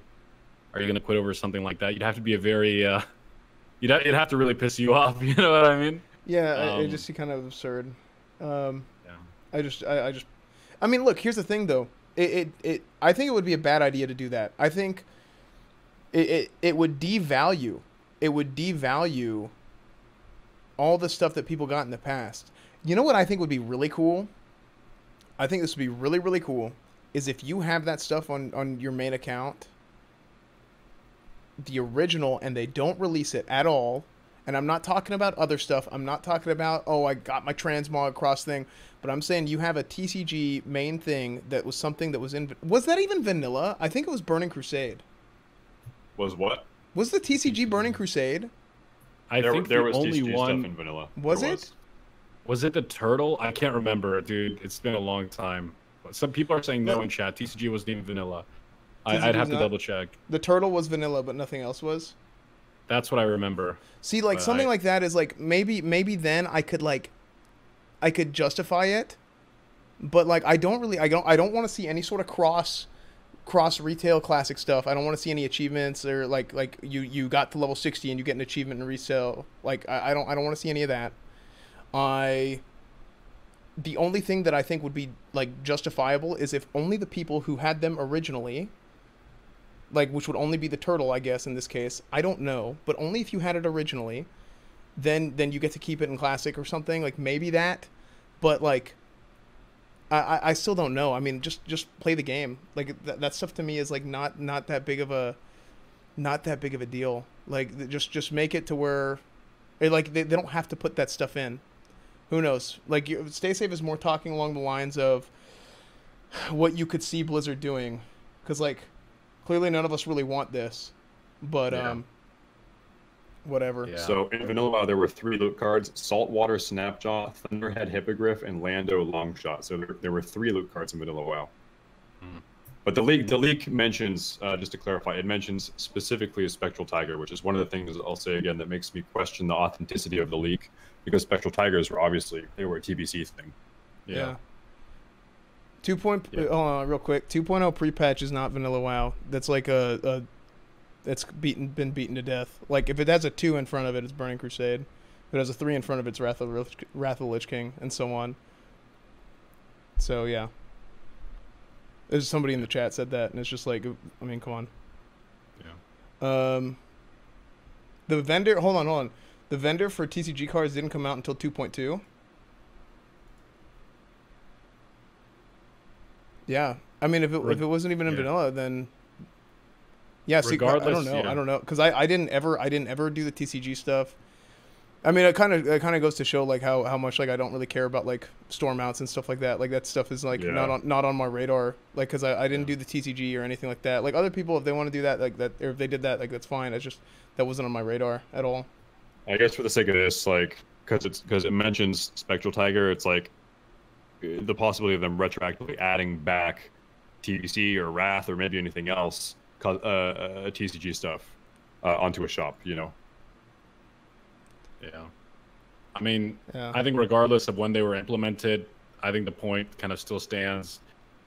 If it was in vanilla, it's very hard to argue against it. You would technically be pushing a change, which I think none of us are really trying to do. So it's hard to argue against it if it was in vanilla. But if it wasn't in vanilla, I would be very vocal against it. Would I quit the game over it? You got to see at the time, but you know, it's tough, man. It's tough. You definitely don't want Blizzard to cross that threshold, you know, because you're scared of what it might open up down the line. That's the thing that like people are worried about. Like, and it's more like, and that's I'm an optimistic person. I hope for the best, but like that is the thing that people worry about is like, if they were to add this, it's like, oh well, like, you know, kind of give them an inch, they take a mile, sort of thing. That sort of concept. That's what people would be worried about, and I think that might be something natural that people worry about. Yeah, it's a very legitimate worry. I mean, I've been very like vocal about this. One of the things that made me stop playing on private servers a long time ago was, you know, 9 or 10 months ago, was people were selling Thunder Furies and selling duped characters and selling gold. So that's my mindset. I've played under circumstances like that, and it's very, very bad and detrimental. So in my mind, comparatively, if that's where it ends, is just a TCG loot shop. If that's all it ever goes, if that's as far as it goes, I can deal with that. I'm not going to die on that hill, you know. Yeah. I don't really like any of that. I don't like any sort of like cosmetic in-game shop or anything like that. I know it doesn't change the gameplay. Like, I understand. Like, I'm a reasonable person, but at the same time, I just personally don't want it. Let's go ahead and go on to the next point. We were on that one for a long time. Sub will be included in retail WoW, or you pay less for classic only. That is something that, and again, guys, all these like leaks or it's totally alleged. Like we said before, like this could be any sort of like freaking idiot who's just posting on the forums. It could be a nobody, right? But it's something fun to talk about. People have been talking about it over the course of the last day. We want to go through it and kind of give our thoughts on it. Kind of like as Stay Safe worded it. He said like as if like these were true. How would we feel about them? But I mean, we know like it's not it's highly unlikely. I think 99% chance that they're fake. But sorry, where was I? Oh yeah, sub will be included in retail where they play less for classic only. I think that makes no sense for Blizzard. I think that makes absolutely no sense for Blizzard. Now it's very player friendly, but it makes no sense for Blizzard. I could never see that happening. It would be a net loss compared to the alternative, which is just charge a retail price for both games. Yeah. Like if I'm somebody that hasn't played WoW for like 5 years, and I want to come back for a Classic, I pay $15 to come back for Classic. Why would you just charge me $5 just to come back to Classic? And to offer more insight for this, that people haven't read the German translation, what they're talking about is they said if you're currently paying for a retail WoW sub $15 USD, Classic sub will be rolled into that. You'll get the Classic sub for free on top of that. If you don't have a retail sub, you can pay $7.50 or half price for just a Classic sub with no retail sub included. So sorry, I cut you off. No problem. And again, from a consumer standpoint, yeah, I think a lot of people would like that a lot, but I just don't think it makes Blizzard would be really. It would be very generous of them. You know what I mean? Like very generous. It just doesn't make sense from a company standpoint, because if you have all the subs rolled in together, now all of a sudden, you know, when you're talking to shareholders, and I was like, look how many subs WoW has, right? You talk about WoW, right? Not, well, we have this many Classic, we have this many retail. It's all one thing. It's all packaged together. It's more money. There are some people that just don't care. There are some people that just don't care to play retail. There are some people that just don't care to play Classic. But there is going to be a small overlap, right? There's going to be some sort of overlap, right? The middle of the Venn diagram that will play both. And I've talked about it before. I'm probably still going to want to play arenas because I just love to arena.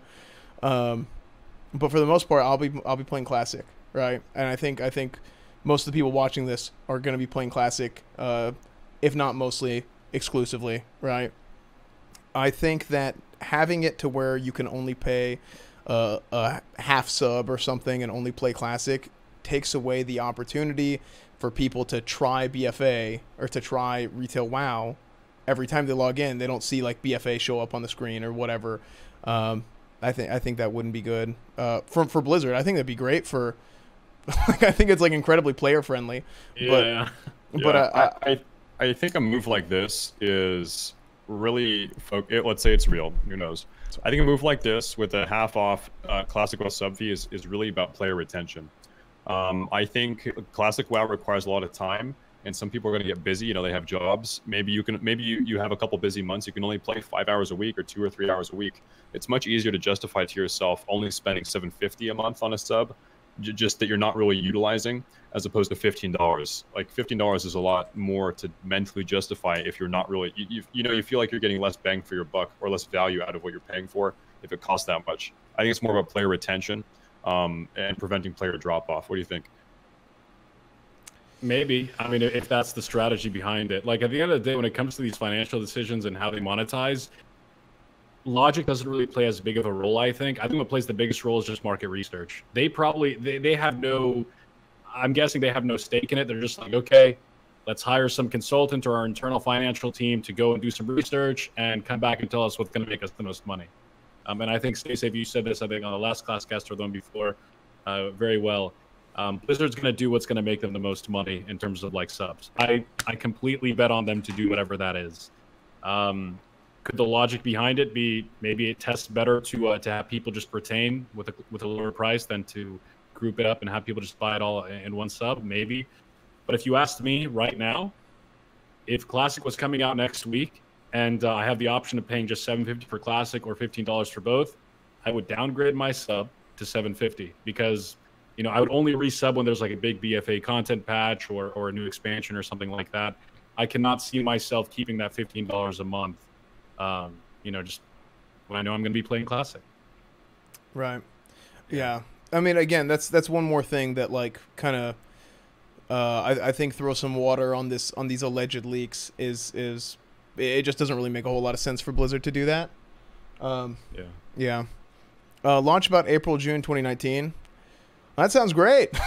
Like, yeah, the sooner the better. But leak confirmed. It's good, yeah, boys. It's good. That sounds great, dude. I'd love that. But like we've said it before. I don't think any of us expects it to come out any later than 2019. I just don't see. I don't see it being that early. I think it could be earlier than what we think, but for it to be that early, I think it's kind of crazy. What do you guys think? I've been saying for 6 months within 2019 for a long time. I definitely think, but June is a 6 month. I definitely think that by June we'll be playing full release. One thing that made me feel very good about that is the at-home playable demo. That caught me off guard. I thought we'd be able to play it on the floor, but to be able to play it at home, I think that and like John Staats and Mark Kern said, companies like this, like Blizzard, they're typically 6 months ahead of where they're letting us than what they're making us aware of, right? I think they're probably getting pretty close to being done. Yeah, I definitely think from getting done, I completely agree. They're very close. My only reservation, you know, looking back on Blizzard's launch dates for all of their expansions, every single one of their expansions was released between end of August to early December. And the only one that got pushed beyond that was Burning Crusade, because supposedly, I can't remember what the reasoning was, but they had some problem delivering by the holiday season, so they released in January 15th or something like that. Yeah, it was like second week of January, third week of January. Yeah, so it's clearly a timing thing. I think it's going to be a timing thing. I think they're almost done. And for them, again, it's about what's going to maximize profits. How do we align this with our other releases? What about patch 8.1? What about possibly new Diablo MMO, Warcraft 3 remastered? I mean, that's the main variable, I think. And actually, if you've read the German translation of the original leak, he says there's his leaker, who's supposedly someone that works at Activision, who knows. He said that there was another product that they are timing the Classic WoW release around, but that he wasn't made aware of what that product is. That could be a new Diablo game that we'll hear about at BlizzCon. It could be a remastered Warcraft 3, a remastered Diablo 2. Who knows what it is? But that they are timing Classic WoW around another unnamed product that we don't know about yet.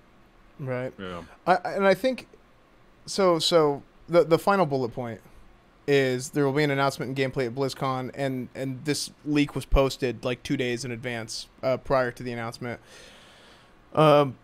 Just to kind of like wrap this thing up, we'll all give our thoughts on kind of what we think about this. My personal feeling about this, and we kind of just gave our breakdown of how what we feel about the validity of this. Right, given what we know about Blizzard, what we can assume about Blizzard, how will Blizzard approach the situation? Does this seem logical? Does this seem reasonable? I do think smell burning. I do think the only the only thing that really gives this any sort of kind of fire to it is the fact that he said all this stuff and then 2 days later they gave it the demo. But pretty much like I think pretty much everything else, like you can kind of like poke holes in it and this and that. But I also think that this could just be like and it more than likely is, a very well thought out troll. If people look at this post and everything that I write, can they try and take each bullet point, kind of like we just did, and try and link it back to something else? Can they put on their tinfoil hats and say that Damon and Viper are working for Blizzard and they're working on Classic? I think that it's just a really well thought out troll. Personally, I mean, I think that that's what it is most likely, and it's just more fun to talk about than anything. How do you guys feel? Yeah, I mean, if I came up to you today and I said, "Hey, the sun is coming up tomorrow," and then it comes up tomorrow, am I a prophet? You know what I mean? Like, it's just some things are obvious. You can derive them, you know, from precedent or looking at interviews that have been conducted. I think almost every point in this was almost common knowledge, conventional wisdom, or the overall community's skepticism. I mean, that or speculation. I think that's what people were thinking. The only ones that are pretty specific are the region ones and the number of developers working on the team. The developer one, unfortunately, is unverifiable. I don't think we'll ever know what the exact number is. The region one is the only one where you can kind of point to it and be like, okay, it's either right or it's wrong. And yeah, I guess we'll have to see. I don't know. A lot of this stuff, it could happen. I'm not saying it wouldn't, but the leak itself overall, if I had to bet, I'd bet against it personally. So my thought right now is in 32 days at BlizzCon, between being at BlizzCon and more information they'll give on the project and being able to play the demo, what information can we look for in 32 days from now to decide whether or not this leak is true or false? So I think we can, maybe they'll talk about a beta phase. Maybe they'll say, hey, we're only going to have a 2-week beta phase. They could say that. Colorblind mode would be another thing that could be proved correct. Battle.net restrictions on PvP servers, they'll probably speak to something among those lines. They might. Do you think they'll talk to servers per region? I don't know about that.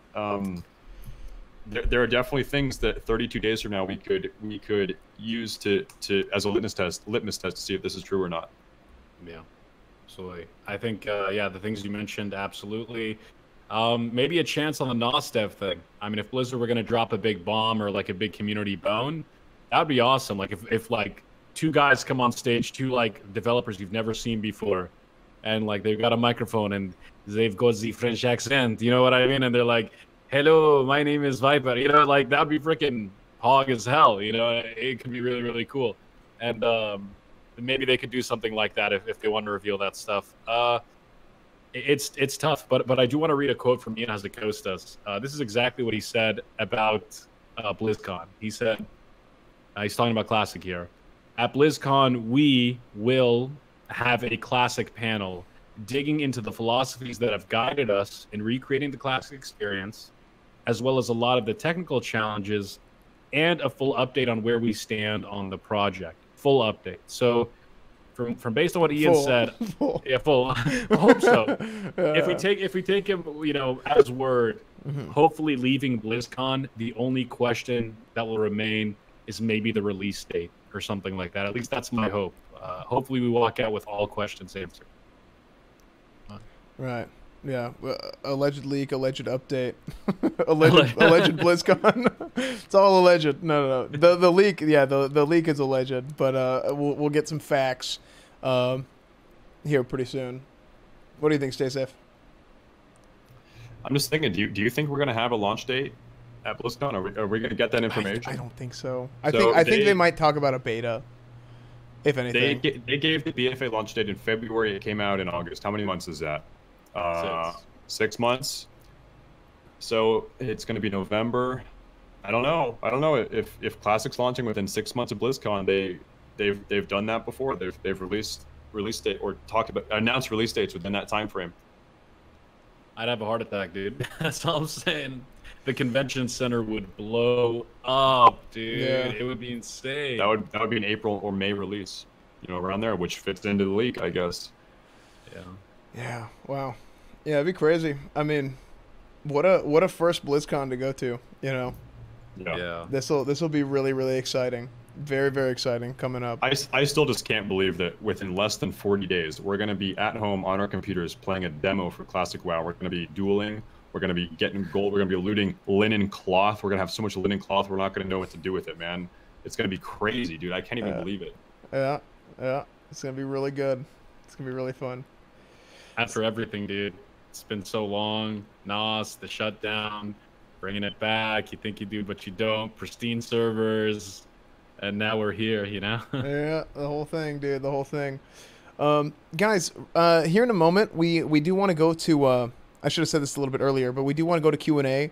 If you guys want to tweet questions at us, at TipsOutBaby, at StaySafeWarlock, at Esfand TV, hashtag ClassiCast. That's what I'm going to be looking at. If you guys have any questions, we'll go into Q&A, kind of give our thoughts on stuff. If you guys have any questions about anything specific. Also, please do not forget to follow Tips, to follow Stay Safe, Tips Out Baby and Stay Safe TV on Twitch, YouTube as well, Tips Out Baby, Stay Safe TV, and then my Twitter and my YouTube as well. Those links are up on the screen or on the they're up on the screen, or you could just type them out too. So let's go ahead and we'll take some questions from the chat, and then we'll go to Twitter because I didn't announce a little bit earlier.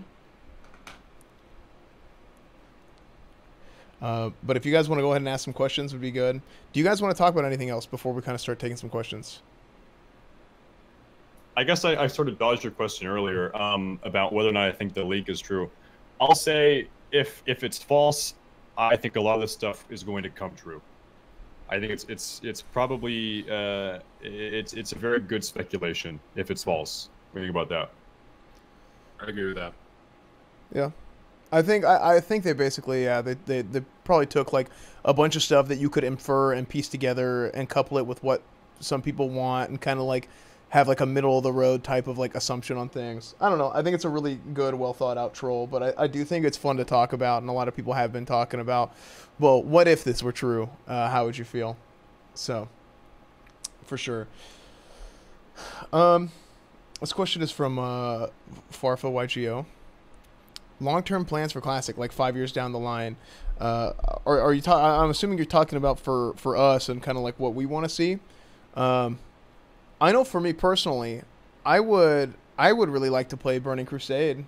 I would really like to would get to be playing Burning Crusade, or there's been some talk about like post-Nax content, but I don't think anything like that should be done until after maybe like a full cycle or something like that, and doing something different with that. But I know I personally, I loved Burning Crusade. Burning Crusade was my favorite expansion, and I really want to go back and play some Burning Crusade. Classic Burning Crusade is going to be a big hit, I think. And I think the condition, Blizzard will... I think it's very likely that Blizzard does it on the condition that Classic does well. If Classic does well, if they're making money off of it, then it's very likely that we will see Classic Burning Crusade. I think that would be very cool. Yep. Agree 100%. I have nothing to add to that, literally. It's perfect. Yeah. I'll say I am very anti-custom post-Nax content, additional content being added to Classic. I'm very anti that. Like, I don't want that at all. I think a lot of problems and implications would arise out of that. Power creep. I'm very anti that. I will say I hope that they continue, like, they have a 2-year Classic server cycle, and then that server becomes a TBC server. At the same time that the new TBC server is out, they offer another Classic Vanilla server. I hope they continue to cater to this crowd. Otherwise, we'll be back 2.5 years from now, where we are right now without a Classic server to play on. So I think they have to, this is Pandora's box. Once they start offering these servers, they've got to keep offering them. Otherwise, we're just going to be back where we are right now without anything to play. Yeah. I think that with a Burning Crusade release, they have to open up server transfers or character copy. That's what I would really hope. Character copy to the Burning Crusade servers, as opposed to just releasing them fresh. Because if they release them fresh, there's going to be massive population imbalance in favor of Horde. I mean, that's just kind of like what we've seen in terms of like you got Blood Elves and you have, I mean, just pretty much all the racials. Like the Horde just have better racials in Burning Crusade. I don't know, like Horde Paladins, like blow Alliance Paladins out of the water. It's pretty bad. But I I don't know. I think that would be something that's very. I think that's very important is to have character copy transfer option, as opposed to just releasing them fresh. What do you think about just having that original Classic server just become a TBC server? Because that's no changes. That's what happened back in the day. You know, vanilla just became TBC.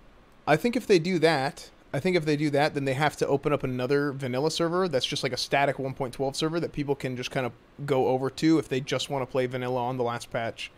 Because I think that's what people want, right? People want to play vanilla. That's what this whole thing is about. It's about playing Classic, and I think that if Blizzard goes in and takes that away with the expansion, I think that could kind of suck. But I would say a lot of these people probably wouldn't mind releveling and stuff either, and a lot of them probably will and play on a fresh server or whatever. But I mean, definitely looking at private server behavior, we see people like the most hyped times of vanilla WoW are the first 4 weeks or 5 weeks, the fresh meme. People, I think if they just until the end of time, until humanity died out and the star and the sun burned out, I think if Blizzard just kept offering new, fresh, classic WoW servers, that people would be eager to play them until the end of time. Mm-hmm. Absolutely, dude. Like, there's something about it, dude. Something timeless about that fresh launch, just seeing everybody compete and stuff like that. But yeah, TBC, hopefully, fingers crossed. There's actually a couple of questions here, Esfand, about specifically the Classic demo. Okay. Interesting, maybe. So Zinsom asks, how do you all think the Classic demo zones will be boundaried? And will you personally attempt to wall jump, get out, and explore? I was planning on doing something just going across the whole border. I think there will be a zone wall. Kind of like, I mean, if you go along the walls of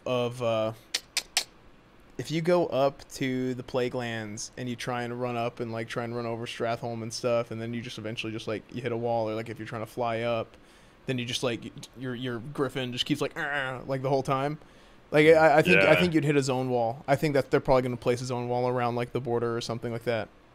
I'll tell you, when I was playing the BFA Alpha, I don't know if you guys tried to explore out of the zones that they wanted you to be in the BFA Alpha 6 or 7 months ago. You'd leave the zone, and a mist would appear, and then a worm would pop out of the ground and eat you. You'd just be eaten by a giant worm that popped out. Really? And it was the funniest. Yeah, it was the funniest thing.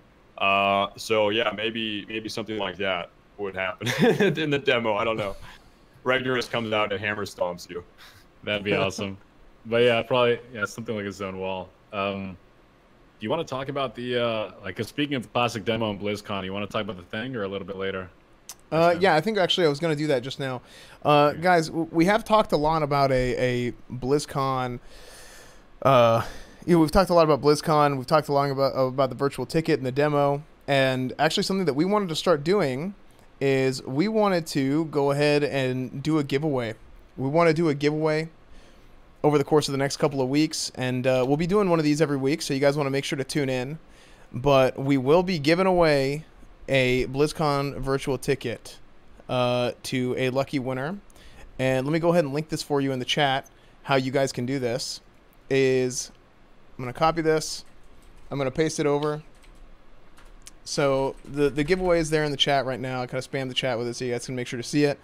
All you have to do is sub and follow to Tips, myself, and Stay Safe on the 3 platforms. And on each thing that you follow us on, or subscribe to YouTube, or retweet the tweet that I announced this on. I did it right before the podcast in case you guys haven't seen it yet. You get points for that, and you basically get an entry for each thing that you do. Yeah, so sub on YouTube, follow on Twitch, and follow on Twitter, and then retweet the tweet that it was announced in. So no, it's not rigged. And donate your kidneys, and you got to donate your kidneys. Yeah, donate your kidneys. Put us in your will, and you can win a $50 virtual ticket.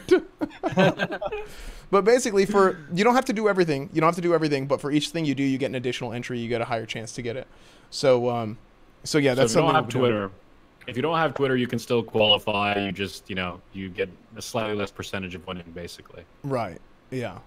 So, that's up right now, and you guys can go ahead and do that. I'll post it one more time. There you go. Yeah, you guys have it too. But yeah, let me go ahead and take a question from Twitter. This was a question for. This is a question from Bryce Martin. If they aren't going to add WoW tokens to WoW Classic, and hopefully they won't, do you think they'll crack down harder on gold selling? I think that I do not want to see the WoW token. I don't want to see any of that stuff. It kind of goes back to the concept of like cross teaming and like collusion and stuff like that. People, there's going to be people buying and selling gold. That's probably something that's going to happen. I don't want Blizzard to be the middleman. You know, I don't think that's right. I don't want them to basically like come in and somebody has to farm it and do all this stuff. But I don't think Blizzard should come in and be the middleman and kind of like say like, to me that inadvertently kind of says this is okay. And I think that's really bad for Classic. I think gold is at such a premium and it's such a valuable resource. And vanilla, like imagine if I started, if I'm playing vanilla WoW and I hit level 60 and I'm like 2,000 gold and I'm playing a warrior or a paladin or whatever. Let's say I get my epic mount, I get my Lionheart helmet, I get an Orcanite Reaper. It's not good. It's not good. You get such a massive advantage over a lot of other people. It's not a good situation. I think that'd be a bad thing. Yeah, I don't want the token at all. I would rather Blizzard try and not be very successful. I think they'll be successful. You have to imagine Blizzard has the highest capacity maybe of any gaming company to crack down on this stuff. Their detection probably is very, very advanced. I want them to try, and even if they're not very successful, I think that's still better than them throwing their hands up in the air and be like, you know what, it turns out it's hard to stop gold buying. You know what, we're just going to foster it and facilitate it. So I don't want them to do that at all. And in fact, looking at the dev water cooler talk from a couple months ago, they say here's a quote from this at the very bottom. Additional improvements to Classic WoW will include modern anti-cheat and botting detection. So I think it'll be fine. Like I said, I want them to try at least, and just like out of principle, I want them to try and not foster it. I agree with Esfand, absolutely. Mm-hmm. Yeah, me too. 100%. Get those criminals out of here, dude. Those gold sellers, they're not bringing their best, dude. Let me tell you. So many questions, dude. Yeah. Okay, it's from Mixum. Is it possible the demo will be offline? I don't think so. I think yeah, Discord is lagging. It's not on our end. We have very good internet, the best internet. So yeah, Mixum is asking if the demo will possibly be offline. I think that's highly unlikely. I don't think they'll do that. I mean, it doesn't really make sense to me, right? Like, the original game's not offline, right? So I don't think they would have an offline version of the demo. I agree. I don't see what the point is. It's an online game. I'm not sure. I mean, you have to ask yourself, with this demo, is Blizzard going to be acquiring information, statistical player information? Are they going to be using this to get information from us, or are they not going to be taking notes and getting information? Of course they're going to be trying to get information. This is a stress test of sorts, I think. If it's offline, then they don't get any of that, right? Or not nearly as much. So it's an online game. I think it's going to be an online demo. Mm-hmm. Yeah, absolutely. This one comes from Atlas on Twitter. He says, what starting zones do you think will be available at the demo? Would love to see Dwarf, Gnome, and Orc Troll. I think I agree on the second one, just because of the whole, Quillbore thing. But Gnome, Dwarf doesn't really match up with the Defias stuff. What do you guys think? I think it doesn't match up, but I don't think it would be a bad idea to have, because like you have Orc and Troll together and you have Gnome and Dwarf together, so that would give people more options. But I think the human starting zone is a little bit more iconic. So, and it also matches up better. I've heard that question raised. If you're going to start in Duratar, that's obviously where the trolls are and the orcs as well. If I had to bet money, I think it'll be human orc. I mean, those are obviously the two most iconic races of World of Warcraft. I think it'll probably just be human and orc. Do you guys think that they'll put in the other races and it just spawns you in the other starting areas? That'd be nice, assuming you're in a starting area, right? This is all assumption. That'd be nice just to see the racials, but I doubt it. I wouldn't get my hopes up about that. Yeah. So I think there's any chance to keep our demo progress.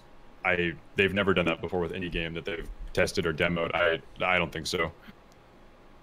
Mm-hmm. Oh, it means like progress. Like once we finish the demo, we'll be able to use that character. Yeah. Right. Yeah. Mm-hmm. Yeah, highly unlikely. That'd be a very, I think, unfair advantage. This is a good question, and kind of to kind of close the book on this. if graphics are updated more than just resolution, like higher resolution textures or effects and stuff like that, how much of an impact do you feel that will have?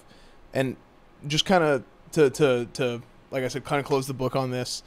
I think that if they're changing animations, it has like kind of inadvertently has balance implications. You know, more visible spell effects kind of say like, hey, purge me, hey, dispel me, whatever. I think the new models would not be cool because I mean you got the new models in the new game. Let's have the old models in the old game. You can't even go back to the old models in the old game at this point. So I think maybe that's first off, I like them. I love them. I love the old models, but I do think even from like a little bit of a nostalgia standpoint, I think that's what people would want to see whenever they're playing WoW Classic. Yeah. So. Yeah, like I said earlier, actually right now if you open up there's a console you can open up for vanilla WoW. If you have a 1.12 client, you can actually, if you enter in a set of commands, you can make vanilla WoW look much better. And these are graphic settings that aren't actually integrated into the interface. You have to use the console to do it, but the capacity has always been there. I imagine these upgraded graphics and animations will be among those lines, things that have always been there but weren't actually just that you weren't able to just flip a switch within the game, within the interface. That's sort of what I'm expecting. Yeah. Yeah, as Esfand said, different animations. That's actually a much bigger deal than people think it is. Mm-hmm. Yeah. Question from the Darker Clouds. This one's kind of cool. What types of troll things do you think Blizzard will do in the WoW Classic demo? For example, a level 120 Hogger or something like that. Like back in the original vanilla beta, they unleashed infernals, I think, all over the world and stuff like that, or like an Enduratar. Blizzard used to do a lot of cool stuff like that. They would have GMs come into the game and like summon Rag, like in the middle of like Valley of Trials or something like that. So, do I think they'll do something cool in the demo? I freaking hope so. I think it'd be funny. Yeah. Yeah. It might, if they do anything like that, just to like mess with people. It'll probably be towards the end. Yeah, old Blizzard Pepe hands. Yeah. No, I think if they do anything like that, it would be more than likely towards the end. Like I could also see somebody like I can also see the freaking Classic WoW forums, the official WoW Classic forum is just like up in uproar. Like, oh, Blizzard sees this game as a joke. They're not taking this demo seriously. Just like, dude, come on. Like, I could also see that happening. And I could also see Blizzard being afraid of that happening and not doing it. So, which is, I mean, me personally, I'd be like, dude, screw it. Like if you go back and watch actual vanilla 2004 open beta footage, GMs were running around morphed as rats, one-shotting players. Like, it was just their playground. Like, I don't know. Just like, suck it, guys. I hope stuff like that happens. I hope it happens again. I want it. You know what would be cool? If they took away the borders on the last day and let people like filter into like Red Ridge or something, like a big raid, just Horde versus Alliance the last day, get everybody fighting against each other, battle royale style, last man standing, and then just wipe the servers. That'd be awesome. Mm-hmm. And guys, again, one more time, we are just a little update on the giveaway. The giveaway for the virtual ticket is still in the chat. I'm going to keep posting it, but we're going to announce the winner of that giveaway at the next ClassiCast. So people watching on YouTube, you guys are going to have a chance as well. This will be in the comments below. I usually comment on all my videos whenever I post them. So this will be in the comments below as well. And you guys can get your chance at a virtual ticket, and that'll get you the WoW Classic demo as well. So as well as everything else that it comes with. Yeah. So very, very exciting, I'm sure. I saw another question here. I might have lost it here. I hope I didn't lose it. I see one here. Since sharding is inevitable, is it game breaking for you or not really? Because otherwise servers will crash. I guess I disagree with the two assertions you made. I don't think sharding is inevitable, and I think that the servers are capable of not crashing. Mm-hmm. But yeah, sharding is a very big problem. It probably would be a deal breaker for me. Yeah, I really do not want to see that. This is from EU Paladin. He says that he thinks achievements would it would have had a huge factor into assuming that Blizzard's going to add an in-game shop. So the good news is that they're not going to have achievements, and they've already said that there's going to be no achievements and no transmog. So in the dev water cooler update that they had a few months back, they said that their goal was to not have anything in the game that wasn't in the game post vanilla, and they specifically stated, it's like, okay, what do they mean by that? I don't know, but they specifically said no transmog and no achievements. Whenever they were giving examples of things that would not be in the game, so that's something that I know I personally am happy with that. I do not want to see achievements or transmog in vanilla. Yeah, I'll read that off real quick. I'll pick up here. This would inherently include classic systems like skill ranks, old quests and terrain, talents, and so on, while later features like transmog and achievements would effectively not exist because they are entirely absent from the data. So yeah, pretty much TLDR. If it wasn't in vanilla, at some point it will not be in classic. That's my takeaway from that. Yeah. Epiclesis. Why would it be bad to get achievements or whatever on retail if you play or get something in classic?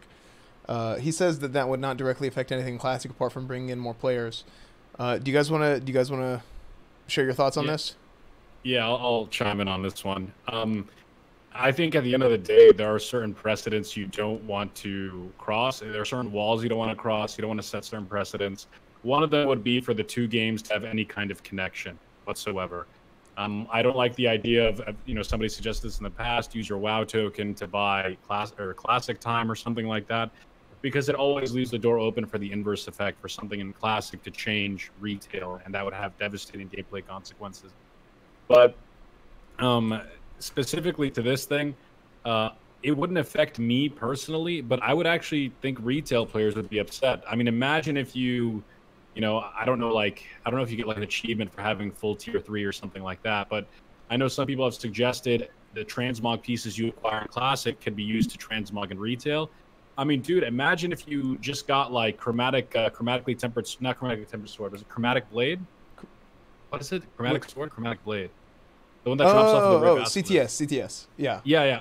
Chromatically tempered sword. That's the BWL one. What's the one that drops off of the basilisk and Stranglethorn Veil? Oh. I can't remember.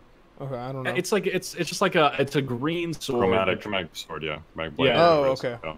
That's a chromatic sword. It's like a rainbowish sword that drops off of a rare in vanilla, which is not, you can farm it. It's not that difficult to get in vanilla, but in retail it's worth like tens of millions of gold or something like that.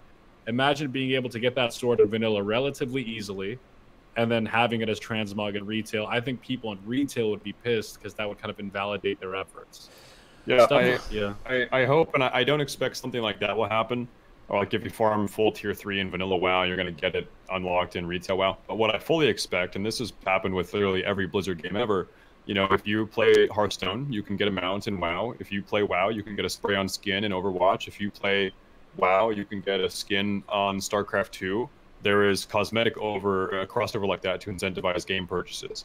I fully expect something like that. I think if you play Classic WoW, you will probably get something in Retail WoW. I hope it's not vice versa. I hope you don't get something in Classic WoW. I don't want to say that in Classic WoW, but if they're giving people a pet in Retail WoW, I don't think we need to incentivize people to play Classic WoW.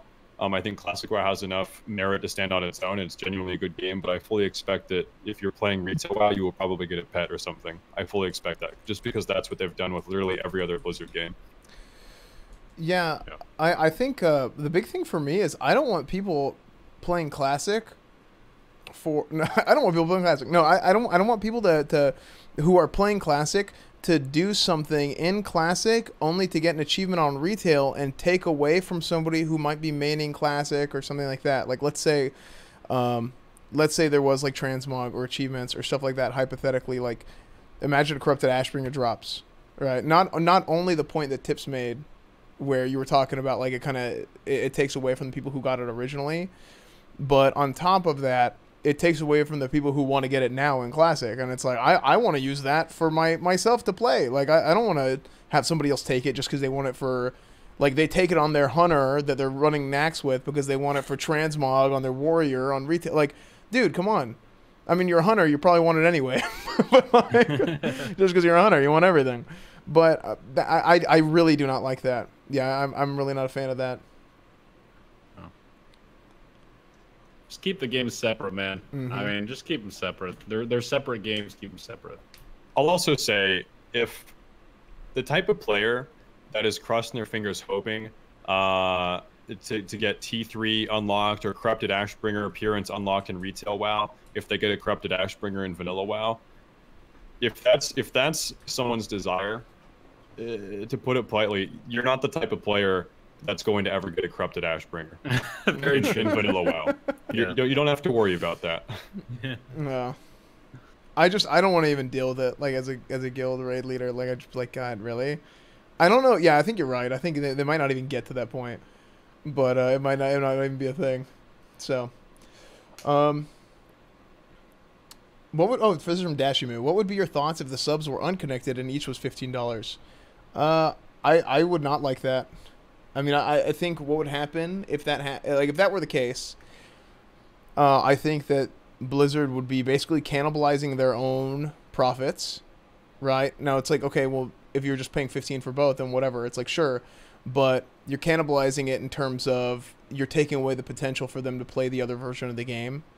I think that would be something that's really bad. I know for me personally, like, if I still want an arena, I may or may not, I don't know. I might just, like, not arena if I just want to play classic. Then, like, if I don't know what would happen for me personally. Like, you'd have to see how that plays out in the future, but or in this hypothetical future. But I don't think that would be a good idea for them to do. I think that would be a really, really, really bad idea for them to do, actually. Yeah. Yeah. Do you guys have anything to add to that? Tips, go ahead. Just they should not split their player base. Like, there's no reason to, especially when the alternative is to keep their player base together and establish a symbiotic relationship between the two games. It's a lot more desirable for me to play retail after Classic comes out if I know that I don't have to pay an extra subscription. And let's say, 6 months down the line after Classic's out, we've been farming MC, a little bit of a content lull. Maybe I'll go check out the new retail patch or the new retail expansion or something like that. It's a lot easier to cross over when I know I don't have to pay an extra sub. And that would kind of keep me within the World of Warcraft ecosystem. I would not stop playing the game. I would not get out of the loop. I would still be sub to WoW. And I do think that if Blizzard does decide to link the subs, which I hope they do, I'm just going to be sub to WoW for the rest of my life, dude. Like, why would I unsub? There's always going to be content, whether it's Classic or TBC or the new patch or the new expansion of the modern game. I'll try it all. So I think that's something that a lot of players feel as well, and that it will definitely keep players connected and sub to the game for much longer. Mm-hmm. Yeah, I think that I'm actually very happy with this leaked sub model. I think the shared sub is wise. You get the bonus Classic subscription if you're already playing for retail, and if you really just don't want to play retail, you can pay $750 for Classic. I think I'm perfectly fine with that. I don't really see any big problems with that. I think Tips and Esfand are really right about the ecosystem, health ecosystem. Yeah, I think it's in their interest. Like, you have sort of zealots on both sides of the fence. You have vanilla WoW extremists, and you have retail WoW extremists, and they like to think that you can only enjoy one game or the other. I think it's actually perfect. This might be surprising, but it's perfectly possible to both enjoy BFA and also enjoy vanilla WoW, and still at the same time understand that that they're very different games. I think it's possible to enjoy both of them. Mm-hmm. We're going to take a few more questions, guys, before we wrap it up. Just a few more questions, because we are running short on time.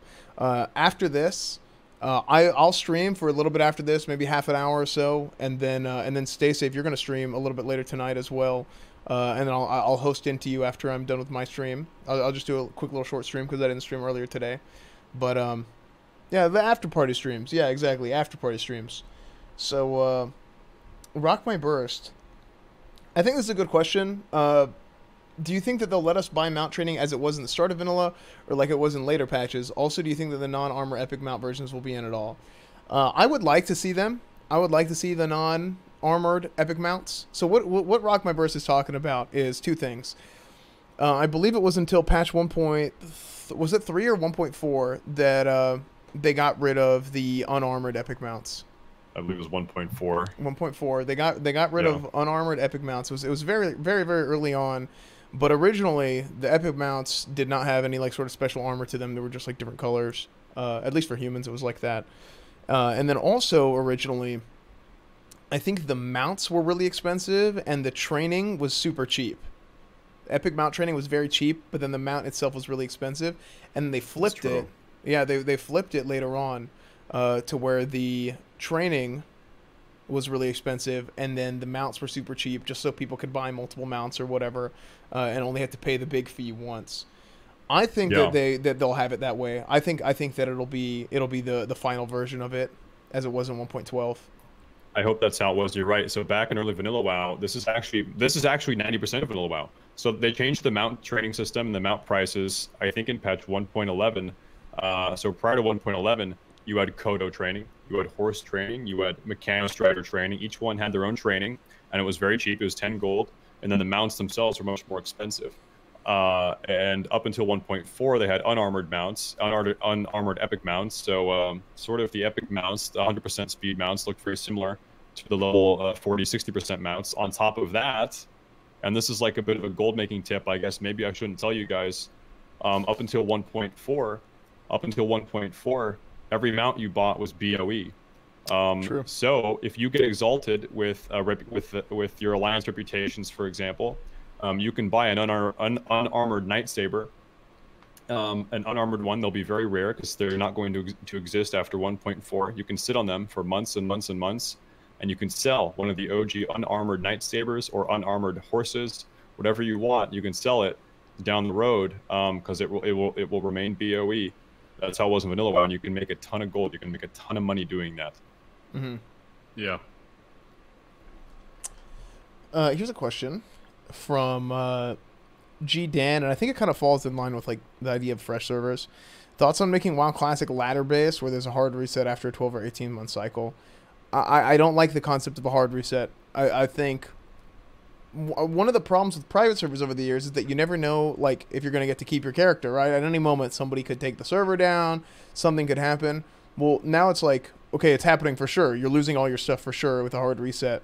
But the concept of adding fresh servers after a certain period of time, I think would be something that that's something a lot more feasible and something that I think should happen. And Stacey, you were kind of talking about that a little bit earlier. Now, I don't think they should they should release fresh servers in the middle of a cycle of vanilla WoW, because what that causes to happen is that it'll kill off, and people who are playing the other version of the game will be like, oh, let's go to fresh, and then they just for whatever reason, right? I mean, some people like that, some people don't like that, but there will be a large portion of people that they feel like, man, I screwed up, I didn't get into the best guild, or I got behind, or I started late. Well, I'll just wait and I'll go fresh. And what ends up happening is it ends up killing off that server because there is an obsession with fresh. And yeah, exactly. So yeah, it creates this culture of just never really, investing in one server, and just perpetually waiting for a new fresh server. And I think having that investment is important. I would really say only have fresh servers maybe every 2 years. Like Esfand said, I don't want them coming out every 6 months, because I'll tell you, every time a fresh server comes out, the current old unfresh server, it just dies, or if it doesn't die, it takes a huge population hit. Yeah, like it should be. I think it was 6 months after Nax or so. It was about 6 months after Nax released. It's whenever the 2.0 patch, the Burning Crusade patch, went in, and then Burning Crusade, the expansion itself, launched in January. So I think it should be like a 6 or 7 month period after Nax launches. Then that's whenever they can think about putting out a fresh server. Sorry. Yeah. The only scenario I see them putting out fresh servers before that is if they just don't have enough servers at the launch or something. But how did they do that back in vanilla? Wait a minute. When they would release new servers, would they be on the same patch as every other server, or would they restart the patch? They would be on the same patch. They'd be on the same patch. Yeah. So the appeal of fresh wasn't really there, They launched on 1.9 or whatever. Well, like I think what happened was it was after 1.9, or maybe it was on 1.9. They would release some new servers to accommodate the growing population of the game.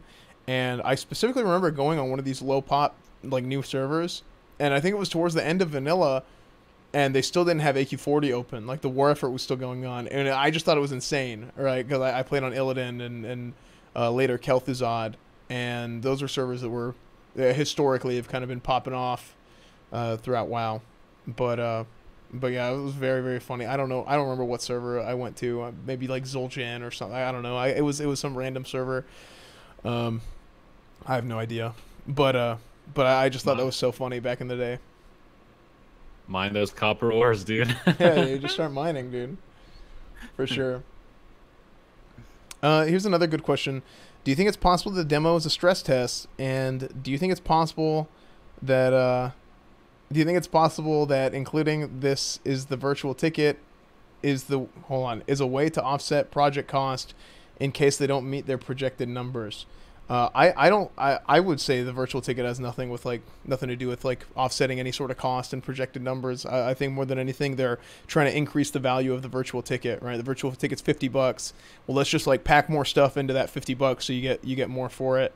And on the flip side of things, there are going to be a population of people who are just going to pay $50 to get to play Classic for a week, play a Classic demo for a week.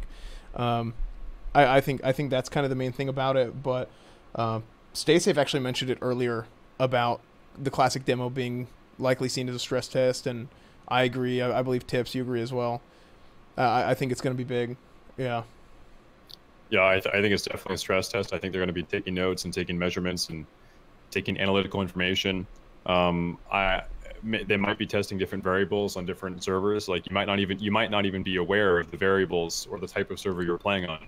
The server you load into on the demo might have a 2,000 population cap with a slightly slower respawn rates, and they're going to see how that plays out. There might be another server that you randomly load into that will have a 5,000 population cap with slightly faster respawn rates, and they're going to test these things potentially. Who knows? That's what I would do. That's what makes sense to me. So we'll see. Mm-hmm. Let's take one more question. From the chat.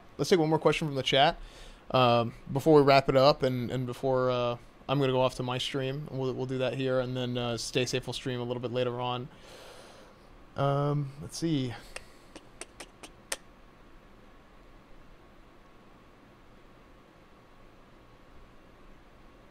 Do you guys see anything that sticks out to you? Take a look here. People keep asking about what's our ideal patch 1.13. What do you guys think about 1.13? You guys know how I feel. I am very, very anti 1.13. I want a replay of Classic WoW or TBC. Yeah. Do we want to open up that can of worms now? I think a 1.13 could be interesting, but I just don't think it should happen until after a full cycle of Classic. Yeah, same thing. Full cycle of Classic. I wouldn't mind the extra content so long as they preserve the original vanilla servers and maybe they do a couple of these fun servers, post-next servers. I'm totally cool with that. Yeah, I mean, honestly, if they were really going to go through with it, I'm probably against the grain in the sense that I don't want to see the stuff that was all done in vanilla, like the Dragon Isles and or Dragon Isles, no, but like I don't want to see Karazhan or Caverns of Time because we already got that. I'd like to see something new that we never got, whether it be something like the Dragon Isles, Ashara Crater, or something brand new that they've just developed. But the likelihood of going to 1.13, I think, is very, very, very small, especially when you have the alternative of TBC. And if they did it, they would have to do it right. They'd have to preserve the original vanilla servers, and then maybe you can transfer onto these 1.13 servers or something just for fun. Yeah. Very small possibility of it happening. Yeah. Not only do I not want it, I think it's not going to happen. I mean, do you think Blizzard, if Blizzard's going to be introducing new custom content with perhaps new lore and gameplay experiences and storytelling experiences, is Classic WoW the device that they're going to do that on? Like, no. Is Classic WoW the place to introduce new lore and story? I think absolutely not. Like, I don't want it, and I don't think they're going to do it. I think it's very unlikely. Yeah, we'll see. It's gonna be a very interesting thought, and we might open up that can of worms someday. But I feel like we could talk a lot about that. But for now, guys. Anyways, guys, thank you so much for joining us here for ClassiCast number 14. A lot of stuff to cover, a lot of stuff to talk about. We had a lot of fun, a lot of speculation. Like I said before, please go follow Tips Out Baby on Twitter, YouTube, and Twitch. Follow Stay Safe TV on Twitch and YouTube. Stay Safe Warlock on Twitter. And then if you haven't already, follow myself as well. And you know what? If you do that, you're going to be eligible for this giveaway, which you need to go on the links, do it through there, or like click through it. Even if you've already followed us, click on those so that it verifies it in the system. Put your username in there so that we know who to contact, and we will announce the winner of the very first ClassiCast giveaway. By the way, the very first ClassiCast giveaway, we will announce the winner at the beginning of the next ClassiCast. So stay tuned for that. No foot guys, thank you very much for watching. This is number 14. What did we start these in December? I think late January, early February. It might have been the beginning of February. Yeah, pretty crazy. And BlizzCon's a month away, dude. I know. It's gonna be good. Hopefully. Yeah. Thank you so much for joining us, guys. We'll see you guys later. Peace.